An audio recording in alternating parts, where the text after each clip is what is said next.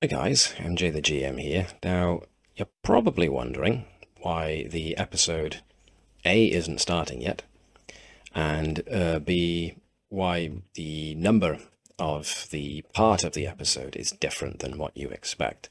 So, unfortunately, when it came to streaming and recording part 2 of this episode, Six Impossible Things, my PC suffered a hard crash, which unfortunately corrupted the video file of the stream, which is unfortunate. I did try a number of times to see if I could rescue the file, but all for naught, I'm afraid. So unfortunately, as a result of that, we are jumping into part 3 rather than part 2 of Six Impossible Things. And as a result of that, just so you guys know what's actually going on, I'm going to do this quick summary here. So the dealio for this part 3, was that they've already achieved a number of things. So I'm going to try and summarize exactly what they managed to get up to in part 2, so that it's a bit more obvious why they are proceeding from where they are proceeding here in part 3. So let's get on with it. After having repaired as much as they possibly could the damage that was done to the Navis, they were now leaping into how to move around the Tilikaal's realm and trying to retrieve their erstwhile crew member, Lieutenant Turin. In order to do that, they actually came up with a rather ingenious method of using probes as like stepping stones. The deal being, they know that the reason Turin phased out is because that her resonance was different from the bubble that they were currently occupying on the Navis. So they created these like waypoints that they could use, so that when their runabout traveled to the waypoint, it subtly shifted the resonance of the runabout so that it matched that of Turin's when they got to her. With the deal being then that when they beamed Turin aboard, they could then translate her back to the resonance of the Navis and she could stay permanently, which they did. They did successfully. As an aside, and a sort of a behind-the-scenes look at what goes on, there was this deal with the Tilikaal's realm in that even though the electromagnetic radiation there is harmful, especially to biological entities, it allows one to be able to bring about the end result of the task you are looking to achieve if you focus on it. So behind the scenes, I was looking to up the difficulty of all the tasks they were doing in order to achieve an end, in order to represent the fact that they had neural inhibitors on. These inhibitors were helping protect their brains from the harmful effects of the electromagnetic radiation, but conversely was also getting in the way of them actually using the realm's ability to realize the result they were aiming for.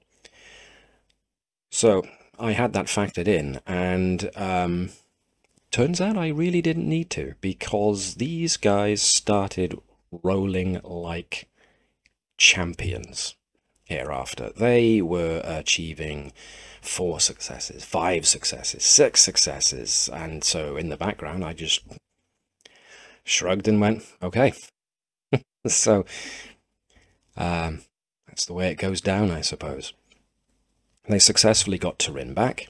They then started looking for the Tilikaal themselves, and they did find them, specifically the leader, de facto leader of the Tilikaal, which was Ashtamalia. And they got in contact with Ashtamalia to try and ask about, what the hell's going on. So Ashtamalia transports the primary characters to like an illusion almost, or a recollection that the Tilikaal have of how their society looked before they got imprisoned. And apparently that is the deal. They are known as the Displaced because they have been imprisoned in this place. In displace? Yeah, okay. And the Tilikaal who put them there were apparently sick. and they imprisoned Ashtamalia and those who tried to help them in this weird realm, imprisoning just their spirits, not their physical forms. So as a result, they've asked the Navis for assistance with finding their physical bodies and using the Tilikaal technology still active out there in the galaxy to bring them back to their bodies. They're going to need an assessor, a creature known as an assessor, in order to operate the Tilikaal technology. And the crew quite rightly pointed out that the last time they met an assessor, Tredic, Tredic said that it wasn't time. So the crew were wondering if there was a way that they could persuade an assessor that it was time and they were able to bring them back. So a Tilikaal by the name of Turlanumian volunteered to join with one of the crew so that he could leave the realm with them and could then speak for the Tilikaal and allow the assessor to do the job. And this is where things got really interesting, because the guys, they got split into two camps. There was the one camp that definitely wanted to help the Tilikaal and agreed to this, but there was also the camp who didn't completely trust the Tilikaal's motives, and therefore weren't really hot on the idea of getting possessed by an entity they didn't know all that much about, and didn't trust their motives, and didn't therefore want to risk the security of Starfleet and the Federation. And that's pretty much where Part 2 ended. Even after my PC fell over, they were still debating the finer points of this predicament, which is great stuff. And that's pretty much where we find ourselves at the beginning of this part, Part 3. They are still more or less having the end part of their discussion and are starting to come to conclusions now, and that will become obvious when we start, because we do give a quick summation. So yeah, that's what happened. It was a shame that we lost Part 2, and whenever I look at the list of videos now, my OCD is going to make me twitch more than a little bit, because I can see the gap. But never mind, these things happen. It's an unfortunate thing, but there we are. I can get around the fact that it happened and the video got corrupted. Hopefully it won't happen again. In the meantime, I will put you now back onto the start of the episode you were actually tuning in to watch. Thank you very much for watching, and I hope you enjoy the video.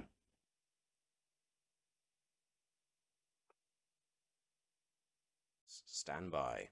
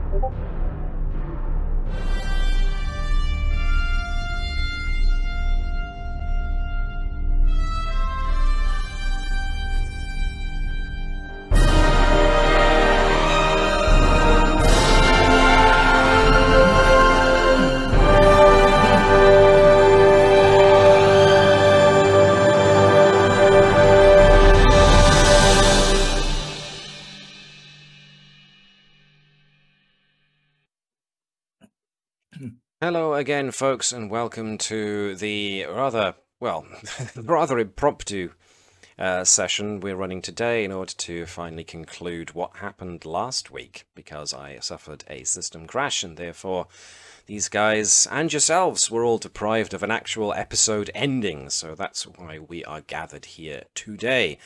With me, as ever, are the crew of the Navis. We are going to forge ahead under the hope that no such technical errors plague us again, and that we will be diving into this episode in order to see how we break the Navis out of where they were. So as a quick summary as to where we left it off, At least in regards to everybody watching the stream, these guys did continue the conversation past the system crash, so we'll have to recap that briefly, but I'll let the guys let you in on how far they got. But yes, the Navis accepted a plea for help from the Tilikaal, and the Navis was drawn into another subspace realm, whereupon the ship was rocked about a bit, suffered quite a bit of damage, and folks started having hallucinations from the electromagnetic radiation that goes on in this realm. They also made contact with an old lost crew member in Lieutenant Turin, as well as the Tilikaal, apparently trapped in this subspace realm.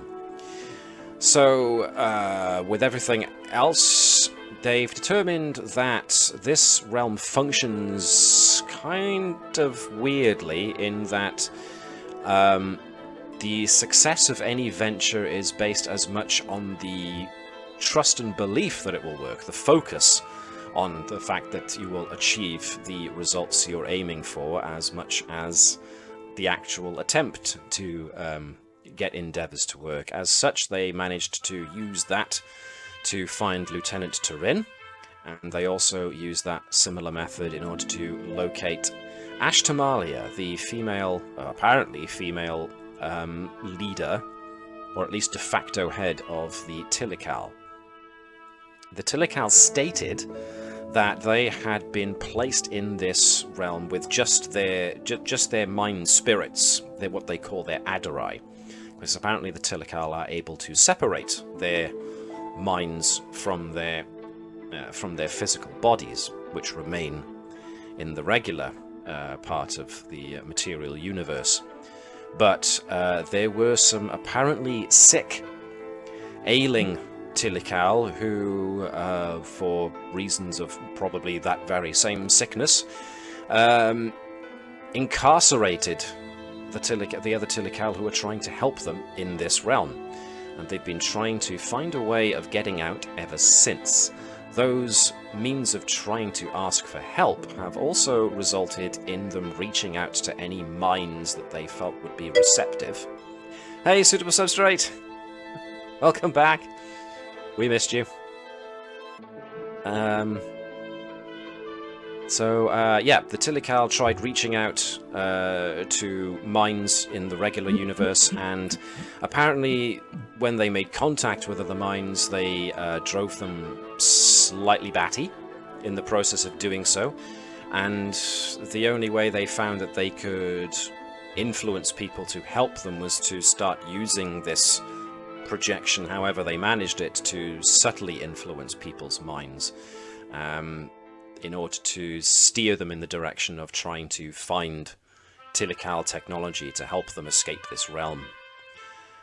So, yes, we finally have more of a handle on what's been going on with the Tilikaal technology that the Navis and her crew have been coming across in the Shackleton Expanse. But now, of course, we're faced with an interesting little dilemma. So let's take us over to where the crew last found themselves, which was inside of the Tilikaal's space within this domain, where they had created a facsimile, almost, a recreation of their homeland.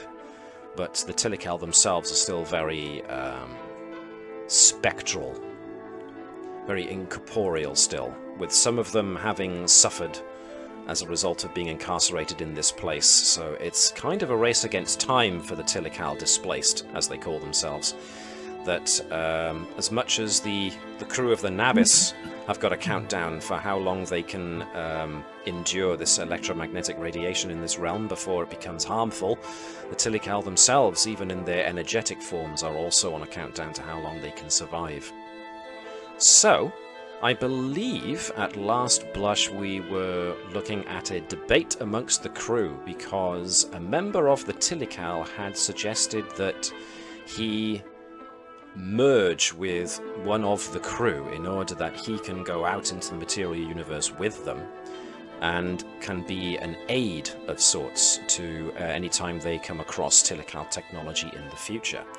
Now, unfortunately, the stream cut out because of my system crash.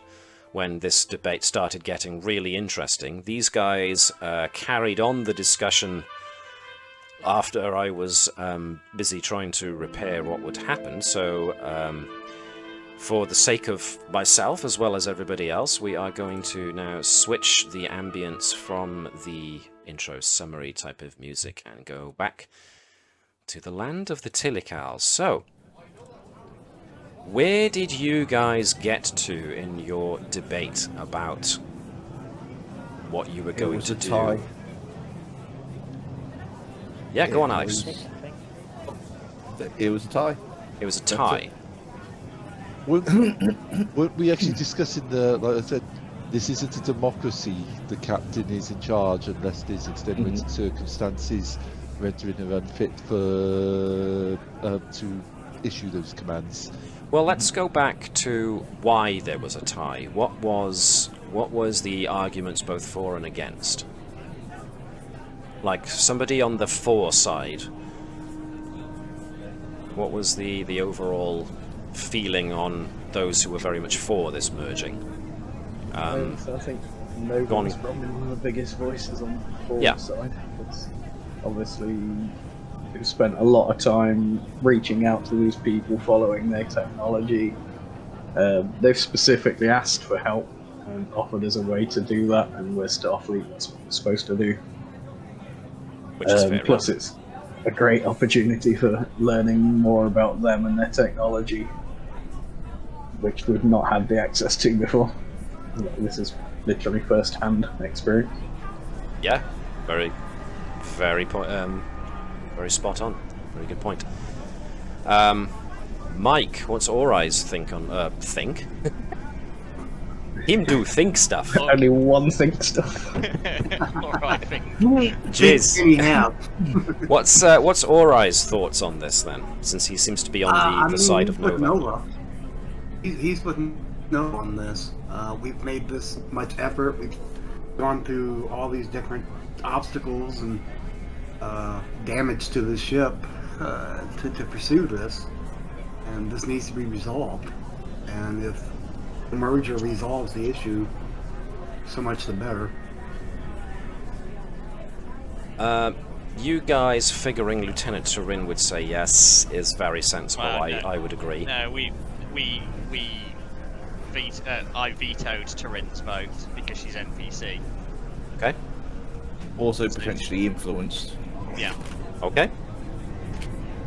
Fair enough. So, Davis, what was Vibers' take on all of this then? Vibers was sat in the middle ground for quite a bit on this debate and ended up leaning in the for direction because a member of a joined species opposing someone else doing a joining who it's temporary and both sides are willing. That sounds a bit hypocritical to say no. Okay. So Vibers is saying yes based on cultural grounds. Nova and Ori are both saying yes on basically explorers' grounds. Very interesting. So let's go to the other side. The one I find very interesting saying no to this is Edwards. Alex, explain Edwards' thinking on this then, please. Effectively, given all the dangerous things we've come across, and that it was a reluctant no, but it's the whole, we're only getting ultimately one side. As much as it'd be a great opportunity to learn, to experience that kind of thing, we don't know if the people of these Tilikaal are actually, as they say, or are they the sick ones that were locked away. It's releasing something that could be damaging to the universe if we're wrong. How many cultures could be affected, could be destroyed? How many lives could be lost if this becomes something horrible? we're on the precipice. We can't afford to take chances. As Very much as interesting. he wants to preserve their technology, his culture, there's everything else. There's been time and time again in history where those who have been less technology advanced have been taken in and exploited by those who are more advanced. Earth history is riddled with it. So it's one of that kind of things. As much as it would be great to learn and do it, it's a very big risk, and he's not playing God. As much as it pains him to try and walk away from something that would be great to preserve stuff like that, but the risk to everything else is too much for him to take that chance. The things they've taken and things before, there's not been really any massive repercussions to like onto the same scale as this. So it's just, he can't take that chance morally. Interesting. So Jan, what's Caval Fazanan's view on all of this? It's similar to Edward's, but added on to that is the fact that the Tilikaal can basically take over somebody's mind. So it is, if they are not good faith actors, it would be very difficult to...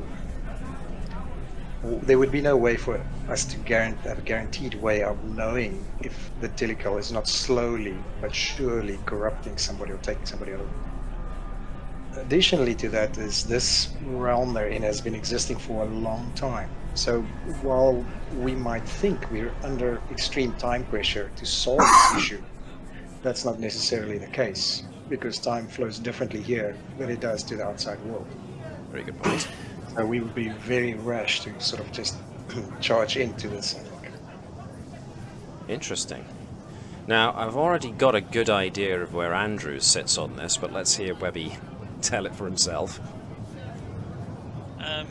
Yeah, I think exactly what Edwards and Fazanan have already said, but it's also that underlying, she's experienced being manipulated and puppeted.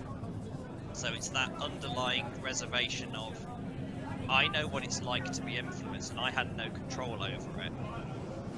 And I have this underlying level of paranoia of, is it ever going to happen again? And I can't afford to also put my crew and the Federation at risk, because as Edward said, is that we don't have all the information, we're only hearing one side of the story. Intriguing. And so the one I really want to hear where he falls on this is Dr. Bertram. Gareth. Someone mentioned Lost? Where does Dr. Bertram fall in all of this? Because I note that he's standing very firmly in the middle at the moment. Bertram was completely torn. As a doctor, he wanted to go with them to try and help these people who are apparently in need. As a Starfleet officer, he accepted that it was a potentially unfeasible security risk to have a high-ranking officer influenced by an unknown quantity of such power. I was actually, funnily enough, looking at his values, and I found even the values are torn. It's like, thirst for knowledge says do it, do it, do it, and think of the long term says no, you shouldn't do it. Ultimately, I think he would end up siding on the no side after a lot of internal strife for two reasons. First of all, his first duty is to the care of the crew, and this would potentially introduce something that could be harmful to the crew that there's no guarantee they could fix. And secondly, he's already the colony that he grew up on. It was founded by a student of history as well as science, who always pushed the primary, almost like the internal colony prime directive, if I could use that phrase, is science is the greatest tool of the Federation, but it must always serve the Federation. It must not serve science itself or personal drive or ambition, which he ultimately feels that going for this possession would lean more towards personal ambition than the greater purpose of the Federation. Yeah, I was trying not to say a greater good because I just knew I'd immediately do that. So I think, well, he'd be torn on it. I think ultimately he would go along with the no group. All right. So it seems that, well, the fact that you've got an odd number has worked in your favour. It gives you the ability to cast votes, and there shouldn't be a tie. So, all right. Well, so it seems Andrews is also was. I have been kind of contemplating on all of this, and yeah, I would. Andrews would state to them that she values the opinion of all of her officers, but on this decision, she's making the executive decision, and the reasoning behind it is we cannot fully trust the information. okay. Because we have too many unknown variables, too much at stake at this moment in time, and I cannot put my crew or the Federation at risk. Fair enough.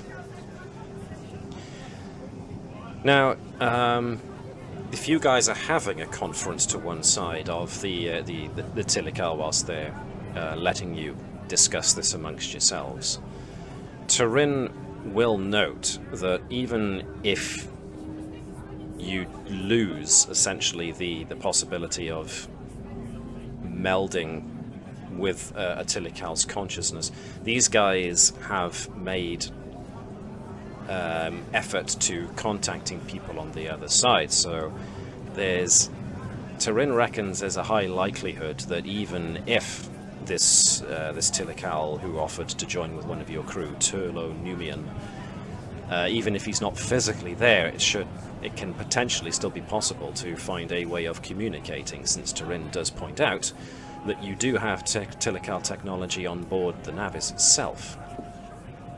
So maybe it might be possible to set up a form of communication to this realm using the Tilikaal's own technology. So maybe contact doesn't have to be totally lost, but it can, in that regard, maybe be done on your own terms. If that seems like a feasible option. Kind of like, essentially Turin is offering a compromise between both parties. But that's entirely for you guys to yay or nay. But it seems, democratically speaking, that we have reached a decision. So, I suppose the next question comes down to, are the yay voters all right with the fact that there are more nay voters and are willing to let this decision go? No. I had a feeling. Yeah. Nova had already suggested that she was willing to resign over this matter, so I think she'd probably put that forward again. And whether it's not resignation or just the transference. Should put a request in, essentially. Regardless of whether that means she can merge with the guy or not. She should be looking at resigning. Okay.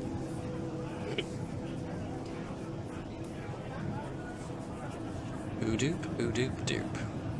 That's the sound of Matt's mental gears whirring. Apparently they go oodoop, oodoop, doop. Make some noise. Basically, it's just the pure conflict coming from command of the crew against her values. You know, she prefers honesty and wants to help orphans and that sort of empathetic link with people. So she doesn't see mind linking with everyone to be an issue, because essentially the crew is always in her head. Yeah, and so this so makes sense what's one more along for the ride? Yeah,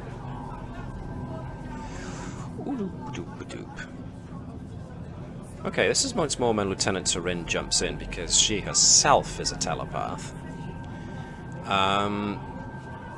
Turin will suggest to everybody that there's a possibility of something that she could suggest. It's not going to be... It's not going to be without risk, but it's something she's heard of before in Vulcan history. And it exists as a possibility if it's something that could potentially bridge this impasse between both parties. Turin recalls how Ambassador Sarek had created such a strong catral mind bond, essentially. Well, I say catral, it's more spirit than anything else, but hey, Vulcan mysticism. Sarek had, who's ambassador to Earth, of course, had created such a strong bond to his adopted daughter that distance wasn't always an issue with being able to communicate. It put a hell of a strain on the one who was trying to send a message, of course, but Turin suggests that potentially if she acts as a bridge between Turlanumian and Nova, she could perhaps link their Katras together so that even though Turlanumian would still be here, there would still be a way of either party contacting each other. It wouldn't be easy because you're existing across different dimensional boundaries, but it exists as a possibility that she could link their Katra.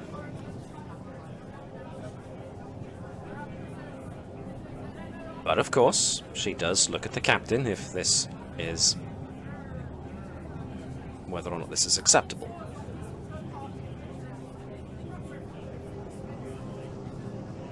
So, I think it still sounds like it's linking a member of the crew, which she doesn't want to do.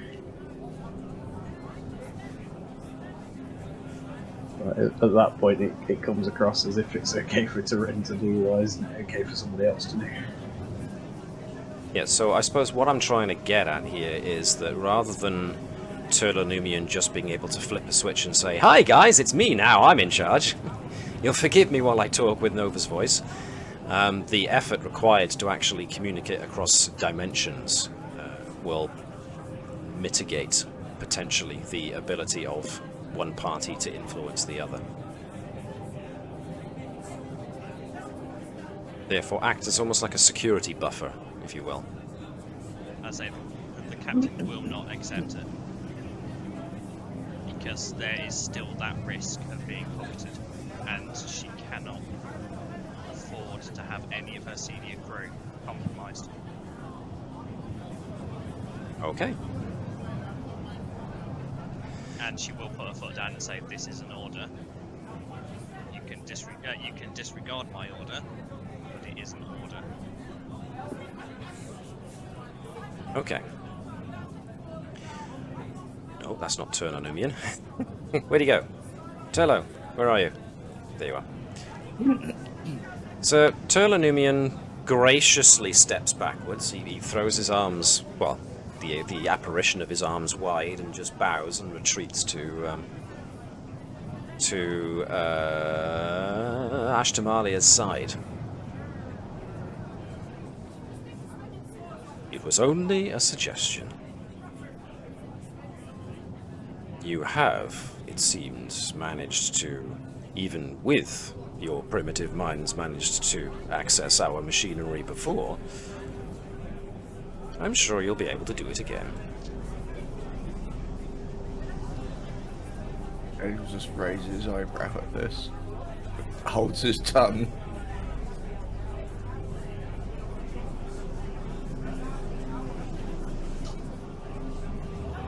In which case, Ashtamalia butts in at this juncture. At the very least, you appear to have accepted our plea for help, for which we thank you. But I suppose your next pressing matter is being able to leave our prison dimension. In this, I am afraid we have some unfortunately bad news. The circumstances that arose in the system that you designate Candidate 3 were unique.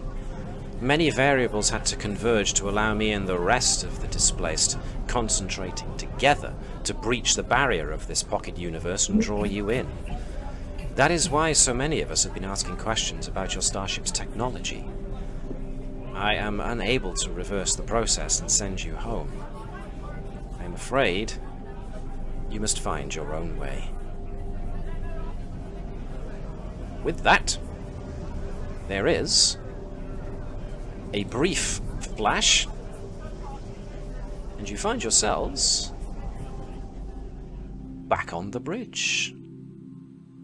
That last bit just makes me even more sure we made the right choice. Because if they're willing to pull us into a prison dimension without knowing that they can put us back, what does it say about them? Yeah, it did seem a little that they were definitely perturbed at the fact that we resisted. You almost would think this was the way they spoke to us and left us here, vaguely petty. The conversation's over in relation to this. The main thing now is getting out of here. Okie dokie. Commander, assemble a crew. See what we can do. Do we believe we have enough of a capability to regenerate the dark matter Taurus you built previously? Ooh, the dark matter Taurus. I can check what we still got on board. A lot of the equipment for that was taken off in the nacelle replacement. Completely understand. Webby, is Webby coming through as quiet for everybody else? Little. Any better? Yeah, Little. Hang on, give me a sec. Thank you. give me a sec with better. That better? That's much better. Oh, it's a lot better. We want to really hear weird your when voice, my dude. Yeah, when I swap my headset from my work laptop to my personal computer, is that the headset just goes yeah. Down now. So, Commander, assemble a team, put the best ideas together, and what you would suggest is the best way to plan an escape from this reality. And this basically comes down to what the crew want to do now. So the advantage you have if you are using the dark matter Taurus that you utilized in order to reach into the mycelial realm is that you made darn sure that your then your subordinate chief of engineering had a very firm grasp of dark matter safety systems thereafter. So the good news is that if you are revitalizing the dark matter Taurus, then your chief engineer does have a focus in dark matter safety systems. So what happened before shouldn't happen again. The difficulty here being, of course, that the Bravos were all incapacitated, but of course Ori was since brought back to cogency consciousness after being brought around by both medical and percussive means. So it should be possible to bring the Bravo brothers around as well. Captain, you're not gonna like this plan for helping bring them around. We need you to give a speech. Okay. Go on, Commander. And we need you to make the whole ship believe with all their heart that the dock has already succeeded. Okay. Don't we have to keep a focus on that? But in order to make the effects permanent, we have to constantly focus, though, don't we? We only need to get them conscious. Mm-hmm. I think that's what Vibers is implying. Yeah. No, I got that. I'm just hoping that the moment we don't, the causal effect of no longer focusing on the one will then cause the other to go back to its initial state. Only one way to find out. So, I suppose then the first issue is to bring the Bravos around, or at least one of them. I think we need to bring them all because they'll probably cause a lot of distress for one to be able to be present and not sense the rest. Well, I don't think we need to be that. Is that Natik was able, with under Bertram's tutelage, able to get Ori stable. Oh, I was just thinking more the psychological effect of always having the presence of the siblings, and then yes, but this is why I don't think we need to put as much effort in as possible. It's just that's what you meant. Sorry. We know how to medically bring them out of the coma, and it is the case that they need the. I can't remember what we did with Ori. Basically, sedated his empathic sense. Yeah.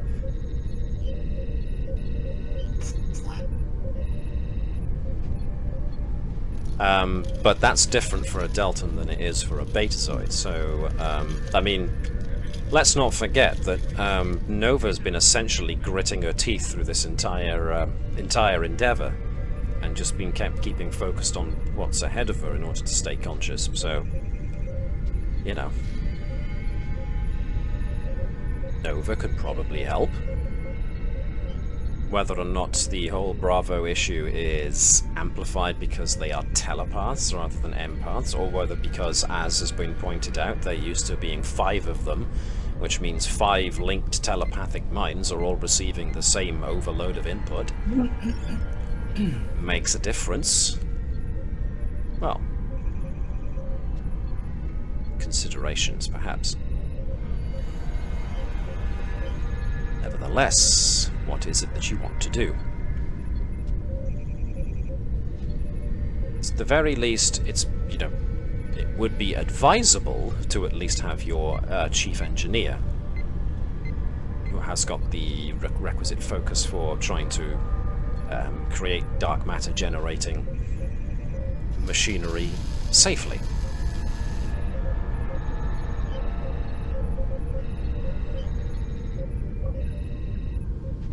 We do still have the manual. You do still have the manual. That got burnt. What's that, Sean? We do. I used it. That got burnt. It got burnt.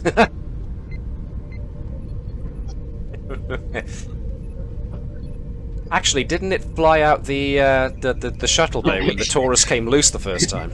It was on deck 3, unfortunately, and it went out the side of the ship. Ah. That sounds about right. We've lost the manual.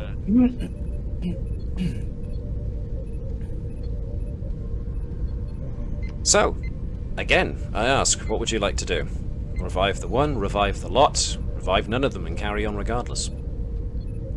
We need the safety protocols. Revive them all. Ready. So, this is probably going to be something that Nova's going to need to help Doc Bertram with, because basically Nova's going to have to be there as a fellow Betazoid to basically say, you're not going crazy, your telepathic senses have been dulled just for the moment, it's okay.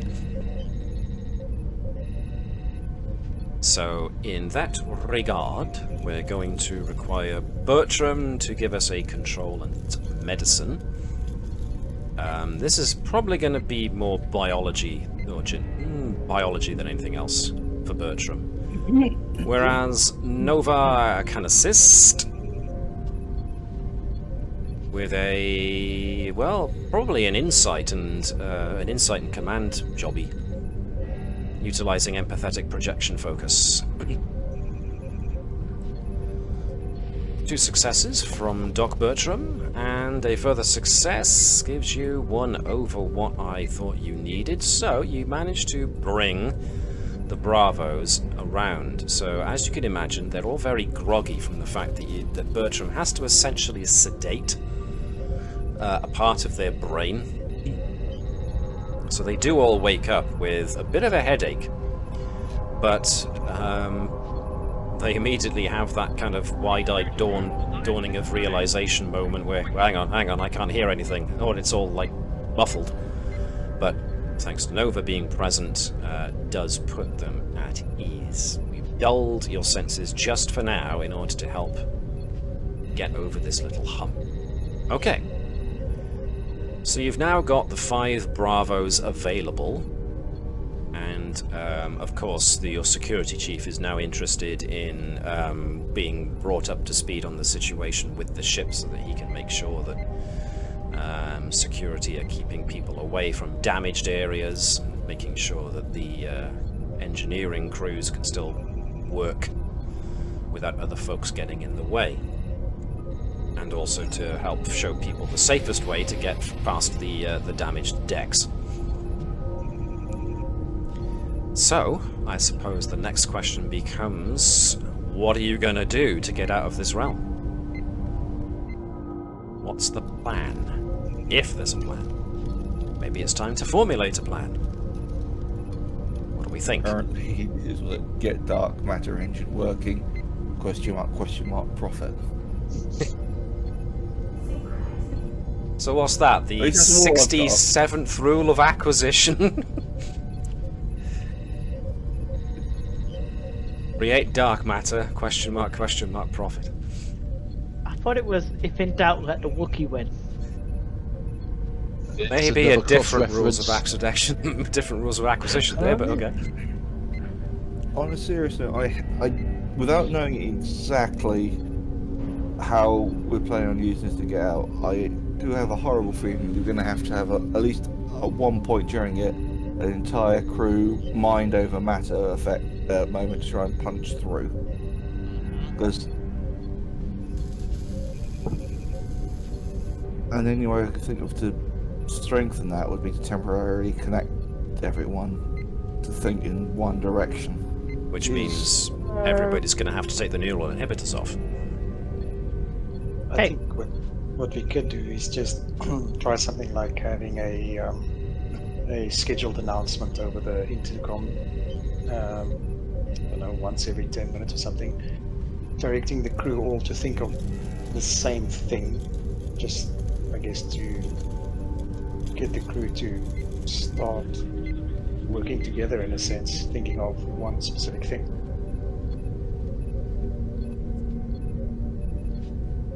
You mean like a Butlin, the announcer? Wakey wakey numbers? Wakey wakey, rise and shine. We don't talk about the Butlin camps. That was a dark part of human history. 2 a.m. All is well.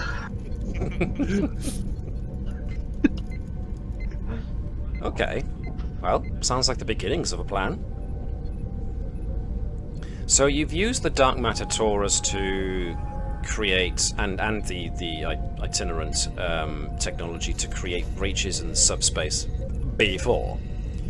So there's at least that going for you, but now comes the whole having to find out how to switch it from sending you into the mycelial realm, which works in an interestingly different way of, or unless of course you are trying to access the mycelial realm in order to get you out of here. What happens if we Oh, quantum slipstreaming? Slipstreaming, is that a potential? Was it using? Oh, sorry.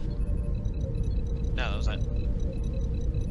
Yeah, I think me and the commander might be on the similar ideas. Using basically one space to as like a go-between. So jump from here, space, mycelial space, reality, normal space, that kind of thinking, like fold one to the other. What do other people think? The bit I wanted to point out was a black hole was one of the conditions that made it easy to get here. If that was the case in one direction, I don't know a way to create a black hole here. But we do have the equipment to create a white one. I was going to say, are there any Romulan ships that got sucked in with us? Well, technically it wasn't a singularity that coughed forth the planet Orgun 3 to smash into the Candidate 3 system, so it wasn't necessarily a black hole. It was more like some kind of wormhole effect that had displaced a planet and from one system and thrown it into the one you were currently in. But a white hole is the opposite end of, is a hypothetical end of something like a black hole, so it's spewing time and matter back into where you're at rather than...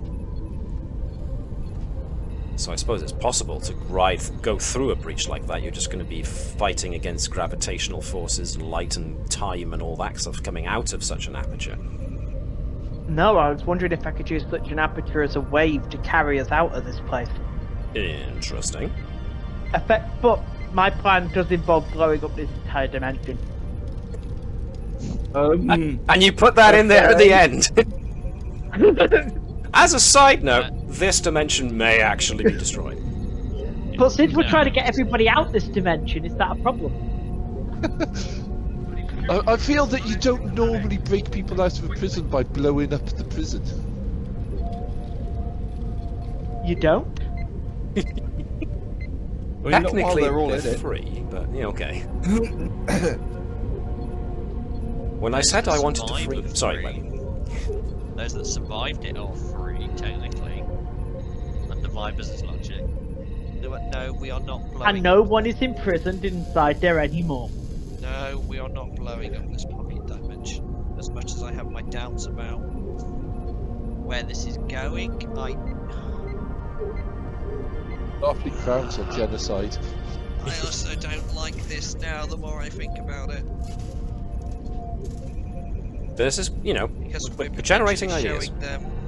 We're potentially showing them how to get out. Good point. But we sort of have a different, I don't know what you want to call it, frequency, maybe. True. Okay, so what are we thinking? Try and use something like a white hole creating an aperture that you might want to ride out and use the momentum of it carrying you out, and whilst it's doing that, try and shift the ship's resonance in some fashion so that it phases back out into another dimension? Yeah, the quantum signature. Yeah. Well, we're thinking of a sort of creating a lot of energy to punch us out. Isn't there a way to make us anathema to this dimension, and the dimension will then just expel us on its own? Well, it was them that expelled the last lot. Yes, but that was the Tilikaal. The Tilikaal forced them. Yeah. Dimension itself is actually what Kaval said potentially. Okay, if we were, in theory, is the main computer quantum locked to subspace relays?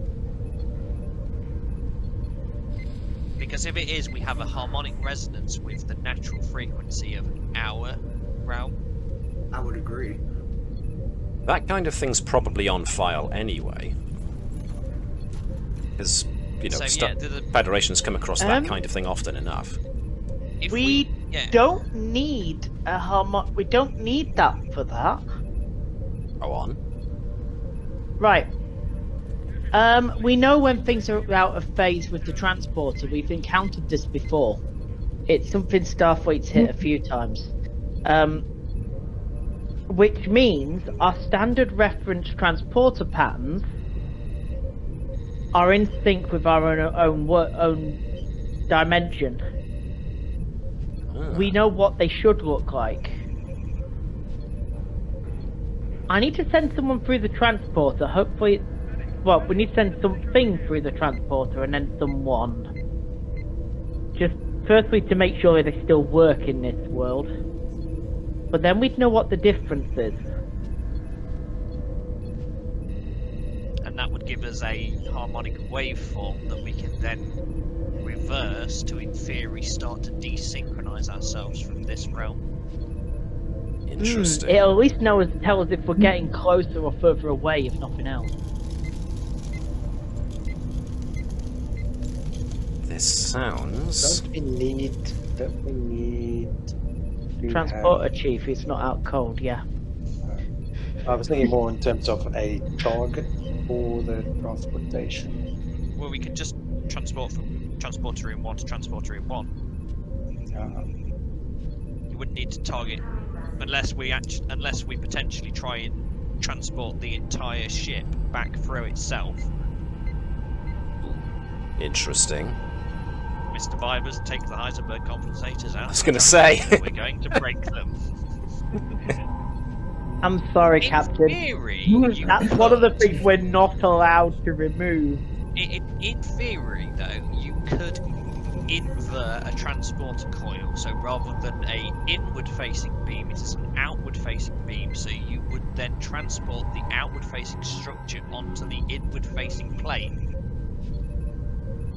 There have to be a very big plane. The problem with this plan is the transporter that's doing this can't be it itself being transported.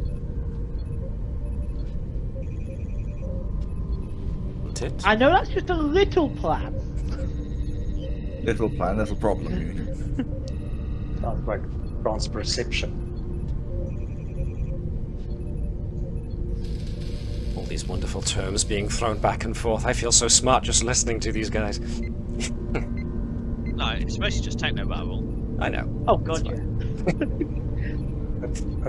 I think, Captain, you've got a good plan with it from one transportation route to another, because that will probably allow us to get an idea of how transportation is affected in this realm. And we can use that as a starting point, maybe, to... If we can transport from the runabout to the ship, then we've got a second system getting a reading at the same time. That'll probably give us the best option. It may be worthwhile as well we use a shuttle in an outer area and also use transporter, because then we will potentially begin triangulating waveform variations. Right, that'll help us triangulate a course out of here. We need a way to... Right, then we'll need to try and get... I think... Alright, if we get the... if we can get something equivalent to dark matter, flywheel and engine running again, do you think you can get it so it can be tuned? As in, you can pick a direction for it. Or I would probably reckon that as long as he's got data to assist with the calculations, then yeah. I know that Ori, or at least Mike, doesn't know anything about this dark matter Taurus. Right.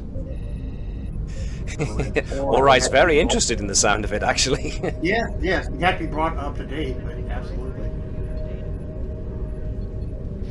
In its most basic form, if I get it right, from what I remember, it was a way of basically tuning the Navis's energy signature so that it was compatible with the mycelial realm. So it altered the quantum state of the quantum resonance, I should say, of the entire ship, allowing it to enter into the mycelial realm and then exit again. But of course, there's a lot of things that needed to be done, like a certain spin factor had to be put on the ship as well in order to make it able to penetrate into the mycelial realm. And so there was a whole thing of creating the flywheel and the Taurus together. Okay. In order to try and create that necessary spin, which would facilitate the transformation of the resonance. Vibus has a slight ulterior motive in asking the person who isn't qualified but could be really confident about this project to take the lead on that one. Yeah. Sorry, not isn't qualified but hasn't done this before, doesn't know what is and isn't possible for the system we're talking about. Yeah, therefore has no preconceptions about it, and therefore won't subconsciously or unconsciously affect the outcome.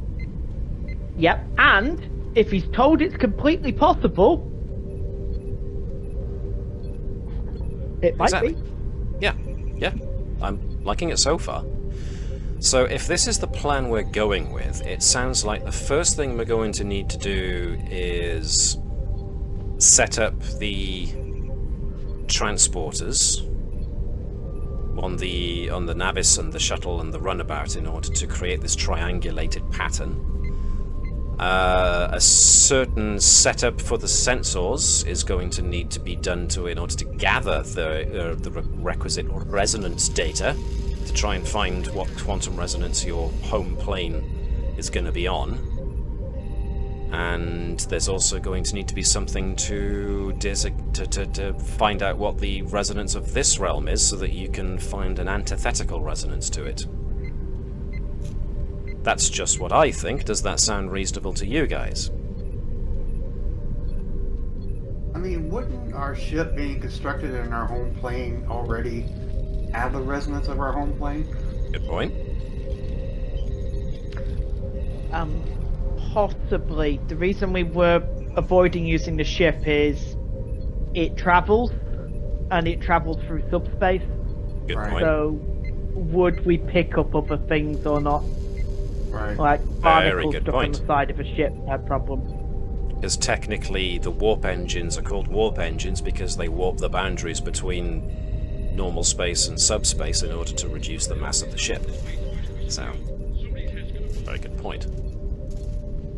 So, Ori wasn't wrong. So, no, Mike and Ori weren't wrong. It's just that there was a very correct observation there made by Davis Vibers. So, what you need is definitive data, and then it's going to be down to setting up this actual endeavor. So it sounds to me like we're going to need a couple of task roles to set up the initial, and once we're done with those task roles, we get to the actual extended task of this whole endeavor. Unless there's anything else anybody else wants to add to this whole thing, it sounds like you've got a plan. Who was the last person to beam aboard before we left? Good question. It'd been probably some random person of the crew. What happened in the Candidate 3 system was that an away team was taken to a shuttle in order to have that shuttle land on the Bellerophon, so nobody really used the transporter. Yeah, so we could say it was anyone, one of the last few people that was back on the ship. As I mean, wouldn't we have beamed across to the Bellerophon to get to the shuttle? No, because the shuttle was on board the Navis. It was the Navis's shuttle. If I remember, there were quite vigorous gravitational disturbances going on, so you didn't want to take the chance that anybody beaming over would get lost. Before that, or beamed aboard. There's that. I said before all that, or I'd beamed aboard. Yeah, I agree. So you have something to go with. But ultimately it sounds like you want to invert the transporter or some such. Or use the transporter as a means of trying to turn the thing into energy. First of all, let's not send the person. No, Let's send, like, Mr. Monoko's sort of like chicken soup or something first. Not the chicken soup! I think... Biological, do you want me to try and come up with something? The bottle of green might work. Actually, moss might actually be a good thing, a good organic substitute medium. You mean the moss has found a use? What do you mean, found a use? I found multiple uses for this stuff. Well, what I was to the rescue. One of the experimental plant moss-based template plants, as they're designed to be compatible with a multitude of different biological systems.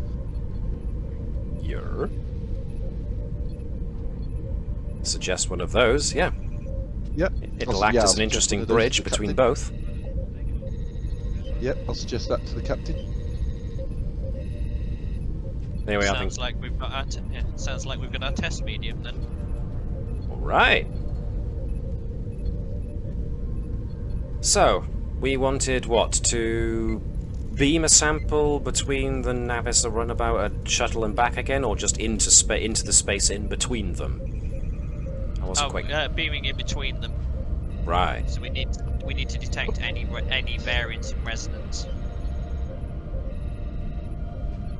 So, just for my own sake, are you transporting this sample from the Navis to the runabout, and then from the runabout to the shuttle, and then back again? Or are you just beaming it into the void and then... Yeah, put it round the circle a few times. Said basically, like the Large Hadron Collider, we're just sending it between all of them. So, the Navis to the runabout to the shuttle to the Navis, etc. Just so we can see if there's any pattern degradations or variance of pattern. Okay. Well, in that case, we are going to need...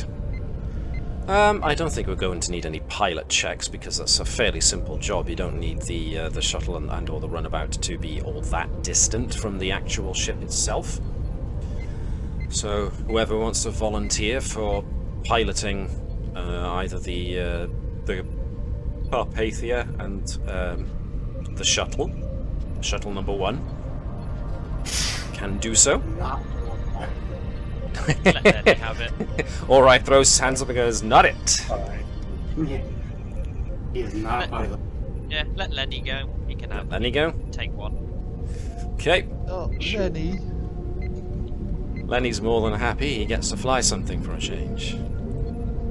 He's not waiting in the wings. Oh, Lenny.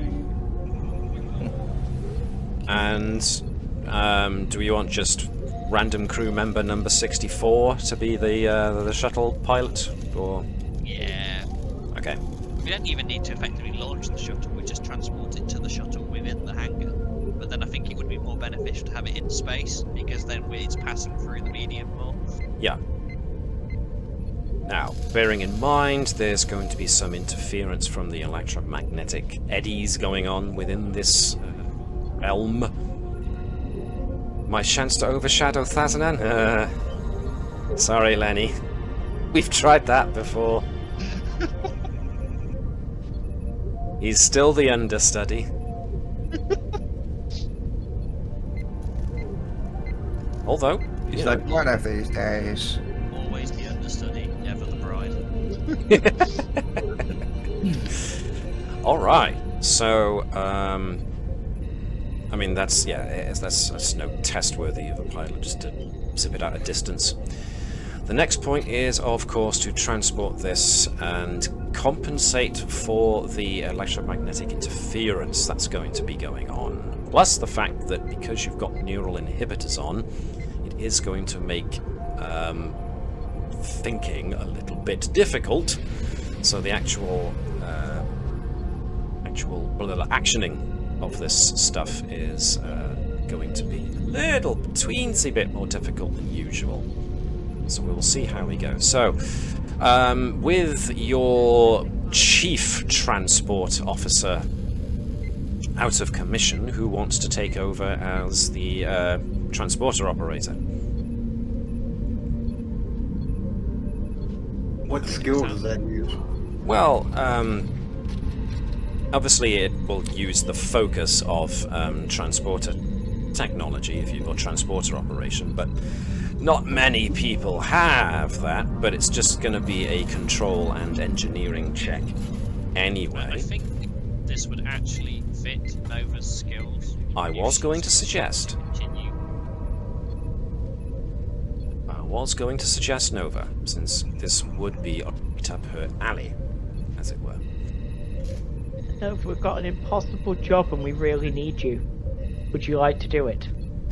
She'll assist. Assist. Okay. Well, we've got any number of other folks who can attempt the job. I mean, there's Stevens. The Ori has engineering 3. Edwards, there's Ori. Yeah. There's Bono. Well, no, maybe not mono. Transporters. Actually, you are doing quantum physics scanning on transporters, aren't you? True enough. Do we not want 2 in each location, so that they're all kind of rolling to see how the actual it's going along? Well, that's up to you. That's 3 pilots keeping us still and 3 pilots on the site. 3 people on site. Yeah. So no, 2 people on the shuttle, 2 people on the Carpathia, 2 people on the ship doing the science side. Whilst Cavall, random crew member number 56, and Lenny are piloting the 3 vessels, so that they can be we can be then getting the data from all 3, and also trying to tweak it and observe and change bits between all 3. Well, like I noted, this, you're basically just parking these vessels in space, void, whatever you want to call it. So, that's easily done. That's nothing worth an actual task. I would consider it an automatic success.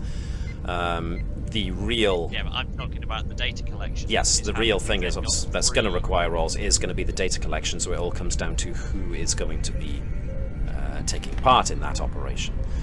Sean suggests that Nova will assist, which means that we're going to need somebody to actually lead the venture, so... Well, Vibers was the one that originally... Might as well. Right.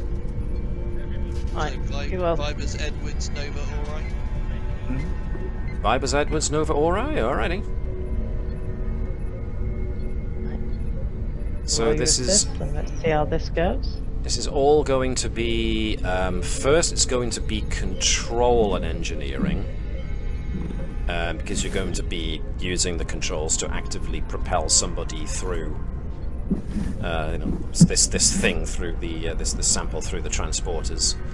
And... We're sending the the tomatoes with mashed potato on. Oh god. And a former host's expertise in the relevant skill or field of study. Well, you're going to have to write that up for me now. It just so happened that during a past time while I was helping out with the whole diplomatic incident that I don't talk about, it's amazing what you have to figure out of a head full of blood wine. And dealing with trying to figure stuff out when everyone's thinking slightly fuzzy due to inhibitors. So the Vibers symbiote recalls that time when it was so inebriated it still had to try and evacuate a whole crew of people through a transporter. So yeah, you gained the focus. Nice. Once per mission. Well, this counts as the once per mission. Alright then. So, let's see. So one person is going to be in charge of taking the sample through the transporters. One of the folks on the assisting side is going to be looking to manually compensate for any interference, and somebody on the assistant side is also going to be trying to use the data capture. So, I would suggest... Nova with tinkering technology experimentation is probably going to be the better placed to compensate for any interference on the line, whereas Edwards with his former training in communications technology would probably be the better one for ensuring the data capture. So I would go with Fibers probably giving me control and engineering for the transporter operation. Nova doesn't do things with control, she does things with daring, so we'll go with daring and engineering for compensation and tinkering technology in order to try and get the proper counteraction of the interference, whereas Edwards can draw upon his communications focus. I am going to throw in a point of threat just to up the complication range due to the interference, and as a result might give you faulty data back if you don't compensate enough for it. So with a difficulty of 3. Gentlemen, start your dice rolling.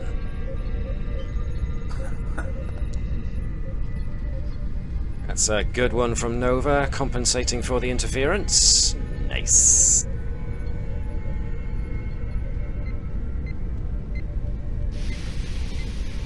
Alejandro. This does give room for an expenditure of an extra momentum or for an extra dice, or somebody to use determination in order to get a guaranteed success on 1 dice. Alex, how you doing there? Just deciding. I'm leading up. No, I'm not leading. Vibers was leading. Yeah, I was going to say, I hadn't seen him roll the 2, so my mind just went, wait a minute, did I miss something? No, I'm pretty sure I'm only meant to roll 1. Yes, you're only meant to roll 1. With focus, so with... There we go. So with Nova blotting out the interference, Edwards is able to set up... Do we need a determination from Vibers? That's entirely up to you. Well, that one seems appropriate today. Alrighty. And we get... Wow! Well over and above. Alright, Bet so I could do this drunk. I got a mental image now of Vibers going, well, in order to do this properly, I have to recreate the circumstances in which I originally did it. Mr. Minoko! Bring the Saurian brandy. Well, since I started this episode, this bit of the scenario with a very big pint of nondescript Romulan ale, we'll see how it ends. We see how the venture ends or how the bottle ends. Either way. Yes. Whichever comes first. Alright, with that many successes and you all working in concert, you do successfully manage to pass this biological sample between the 3 ships using the transporters compensating with electromagnetic interference brilliantly. You collect a very important reams of data, which of course is now going to be down to the science guys to be able to pull out of all of this data what the actual with that many successes. I'll say that the data you get will include somewhere in there the resonance, the quantum resonance, for lack of a better terminology, of your home realm, because you're using something from your home realm to go through the transporters, but also by passing the transporter beams between the 3 ships in the void, you're also going to get a reading on the quantum resonance of this void realm. So now you need to crunch the numbers. Of course, one of the best to do that is going to be Ori with his quantum physics. Who else wants in on the science here? Basically, as long as you can justify it and I believe in it, then I'll be happy to take your lead on this. Hello, Kirst or Jenny. Would we class this as an emergency investigation specialist?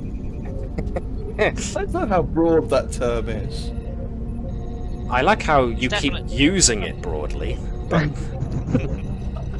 I mean, it's just saying it is quite like emergency investigation.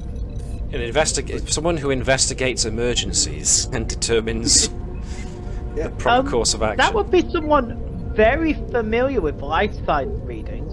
I mean, if we stay here, we will eventually die, so I'd say it's an emergency. Kirst determines, thanks to her focus of emergency investigation specialist, that this does indeed qualify as an emergency, and in her expert opinion, you really need to leave this plane of existence as fast as possible. There, that's her job done. As far as actually doing so, that's not an investigator's job. Necessarily. What was that? Sorry, Mike? In Aura, I use Insight? Of course. Insight and science... Yeah, insight's kind of like getting a read on the room to feel where the mood is going, but in its own way, this kind of science is as much art as anything else, so... but if anybody else wants to help out, maybe Kirst, maybe Lieutenant Turin. Anybody who wants to or feels they're justified to. I mean, Mono has also got quantum mechanics and astrological phenomena. Subspace mechanics too, actually. Throw him in there. Alright, so we've got... Voluntold. We've got Mono and Ori currently, or do we want to actually bring Kirst in on this? Bring her in. Bring her in, Jenny. okay. Either one or the other. Can't hurt. Jean might have something to say if we bring Jenny in, though, so you know, gotta be careful. Yes, indeedy. So, who hasn't rolled in me? Jan, you haven't had a chance to roll yet. Do you want Kirst or Mono? I'll take Mono. Okay. And who? Webby, you haven't made any rolls yourself yet, have you? Don't think so. Nope. No. Okay, so you got Kirst by the looks of it. And Mike can be Ori as per usual, so this is gonna definitely be trying to tease out the data you want, so this suggests to me reason and science. With whatever foci you think you can justify. Emergency investigation specialist. I've already made my thoughts known on that, so... Computers, then. Computers? Makes sense. Subspace... So you want me to use reason then? The difference is only 2, but if you want Ori to go on gut feeling with all of this, then that's fine with me. If the Chief of Science believes that instinct will get us through this as much as being able to actively get protocols to read. Oh, hello! Oh, and there's another one. Spend the Legion of Honor. There are 2 complications there. Actually, no, there's not. There's one. The complications was the complication range upped the transport. This is just data crunching now. So yes, Légion d'honneur. I could be really mean and say that Mono doesn't have Legion of Honor. The character may do one of the following: gain 2 bonus from mental assessment or ignore single complication suffered on a task. It doesn't say that they have to be involved in said task. Indeed. I'll go with that. I wasn't going to be that mean. I was just pointing it out that I could be that mean if I really, really wanted to. But I'm not going to. Because I love you and you're all my children. Or something weird and not in... I didn't think that through at all, did I? When are we going to clean up the glass on the bridge? Clean up on aisle 5. Yeah, Vibers is just stamping it further and further into the... he likes the crunch sound it makes. Well, if we're getting petty, then Ori has got some loose wiring he should be tidying up if he's really that bored. Mono! Clean up those wires. I thought I was data crunching, boss. You can do both. You can crunch data and glass. So, okay, so we're ignoring that. We got 2 results in total. Okay. Alright. We are reasonably confident we have got your home plane resonance. We're not entirely certain we've got the resonance of this plane, but you have at least got a destination of sorts. So, the next question becomes, what do we do next? Are we going to try opening an aperture? Go on, sorry. I'd still prefer to send something larger through. So you want to try again and get more data? Well, who's going to be the volunteer to go through this time? Alright. Well, at the end of the day, we need to send the ship through, don't we? Yes.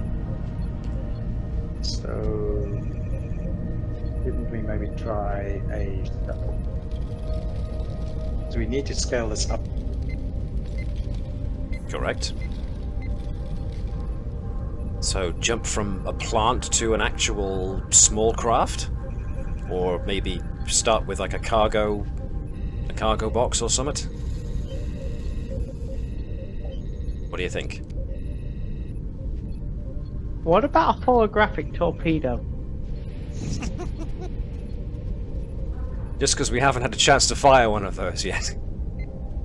But no, the holographic torpedo... Them, aren't we? Yeah. The holographic torpedo might not be a bad idea because it is something that you have been working on and has got a lot of complicated inner workings.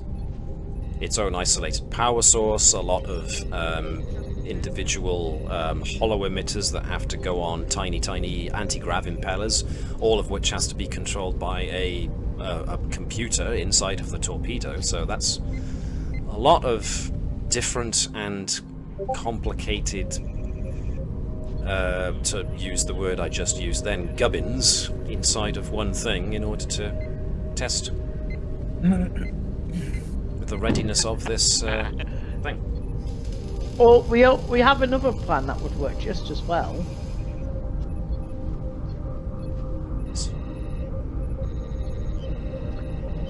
Only in suspense, Stevens. Could you polish that? There's a mark in the middle of that transporter pad. Clean it. Ready? Set. Stevens, there's an X on the floor. Could you investigate it for me, please? Steve's Just a little closer. Shirt. Fibers might regret that. I don't... Send the torpedo. Send the torpedo. Okay.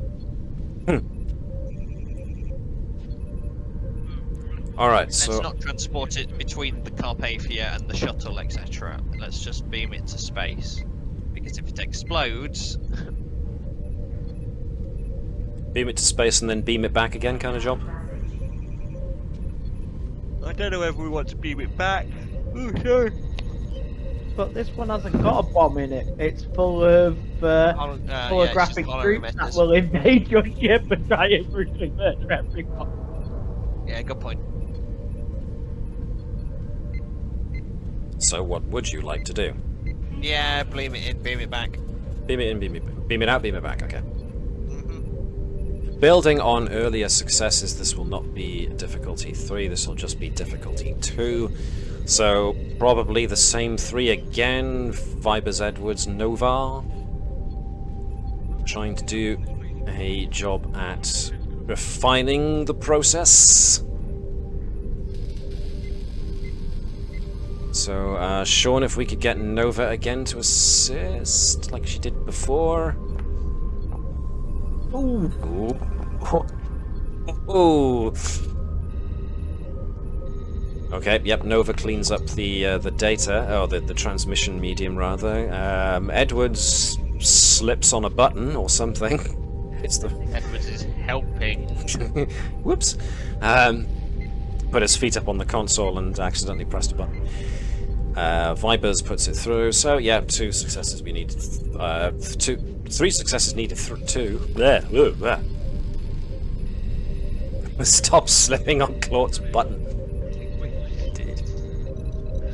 Alright, so once again, now this comes down to the science crew once again, so if we can have Jan and Webby helping out Mike with crunching the data, this time with a larger, more complicated thing going through. Good one, Cursed.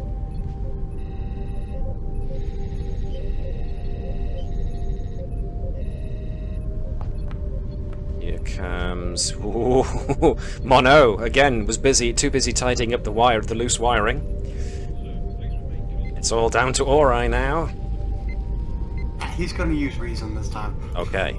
Actually use proper looking at the data and reasoning it out. Yeah. He's feelings weren't very helpful last time. Dunno. They did the job. And as a result, yes, you do. Using actual reason this time rather than just going on intuition, yeah, you seem to actually get a better result. So you've proven that you can transport something with a more complex makeup there and back again, and you have now got data that suggests the realm's resonance. So you've got the destination and the current point of origin resonances. So now it's a case of creating the travel in between them. So what are you going to do for that? Well, it sounds like the main deflector is going to be used to create a resonance amplifier. It was suggested to me that you were going to basically invert, or whatever the word, turn the transporter to go outwards and transport the entire ship. Yeah, no. That was a potential. We could do that. However, I wouldn't recommend it. The other would be to actually cut through subspace. Okay, so we're going to go with that instead. It's kind of a shame. I was looking forward to the hilarity of taking the Heisenberg compensators offline. Yeah, I would like to do that, but my XO said no. Alrighty. Instead, we are trying to punch a hole in subspace. Okay. You know this is possible. You've seen it done and have done it yourself in different means. So how are you going to do it this time? Utilizing the main deflector, you said, which suggests that you're going to maybe pump out some kind of... Go on, sorry? Are we going for bounce the graviton particle beam off the main deflector dish? That sounds like a plan to me. You're going to have to try and create some kind of aperture in subspace, yes. That suggests to me you're going to be creating basically an unstable wormhole.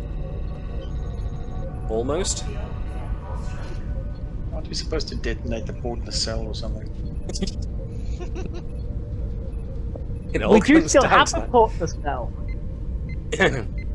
Technically, you've got a starboard one too, but we try not to talk about that one too. Yeah, we need that to move.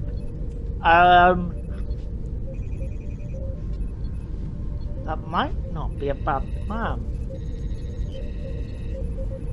Detonating the port nacelle. Venting the, well, effectively using the port nacelles, the plasma, to power the deflector dish's beam, effectively routing the port nacelle backwards into the main deflector dish. Well, let's not forget, according to what little I understand of the science of how the nacelles work, they're basically big electromagnetic coils that generate this ridiculously powerful electromagnetic field that allows you to basically warp space and break the laws of physics ever so slightly. Laws of physics? Which is essentially what you're going to be looking to do. You're going to be using that kind of coil mechanism to rip a hole in subspace. Question is, how do you tune it to rip a hole in a certain direction? One way suggests itself. It'll involve allowing Nova to do her antediluvian science on the other nacelle this time. Nova, I need a way to make the main deflector dish punch a hole in reality. Do you think you can do that intentionally? Yep. How much power do you need? Yes. Pretty much it. What can you give? Probably all the power. Let's not forget. Everything apart from the secondary warp core. We need that for the shield. I'm going to shunt us briefly to another map. just to give a visual representation of the current state of the ship. Just to remind ourselves as to what the state of the Navis actually appears to be at this current moment in time. Shields are down to about... what is that? A quarter, almost? Power is down really low. So...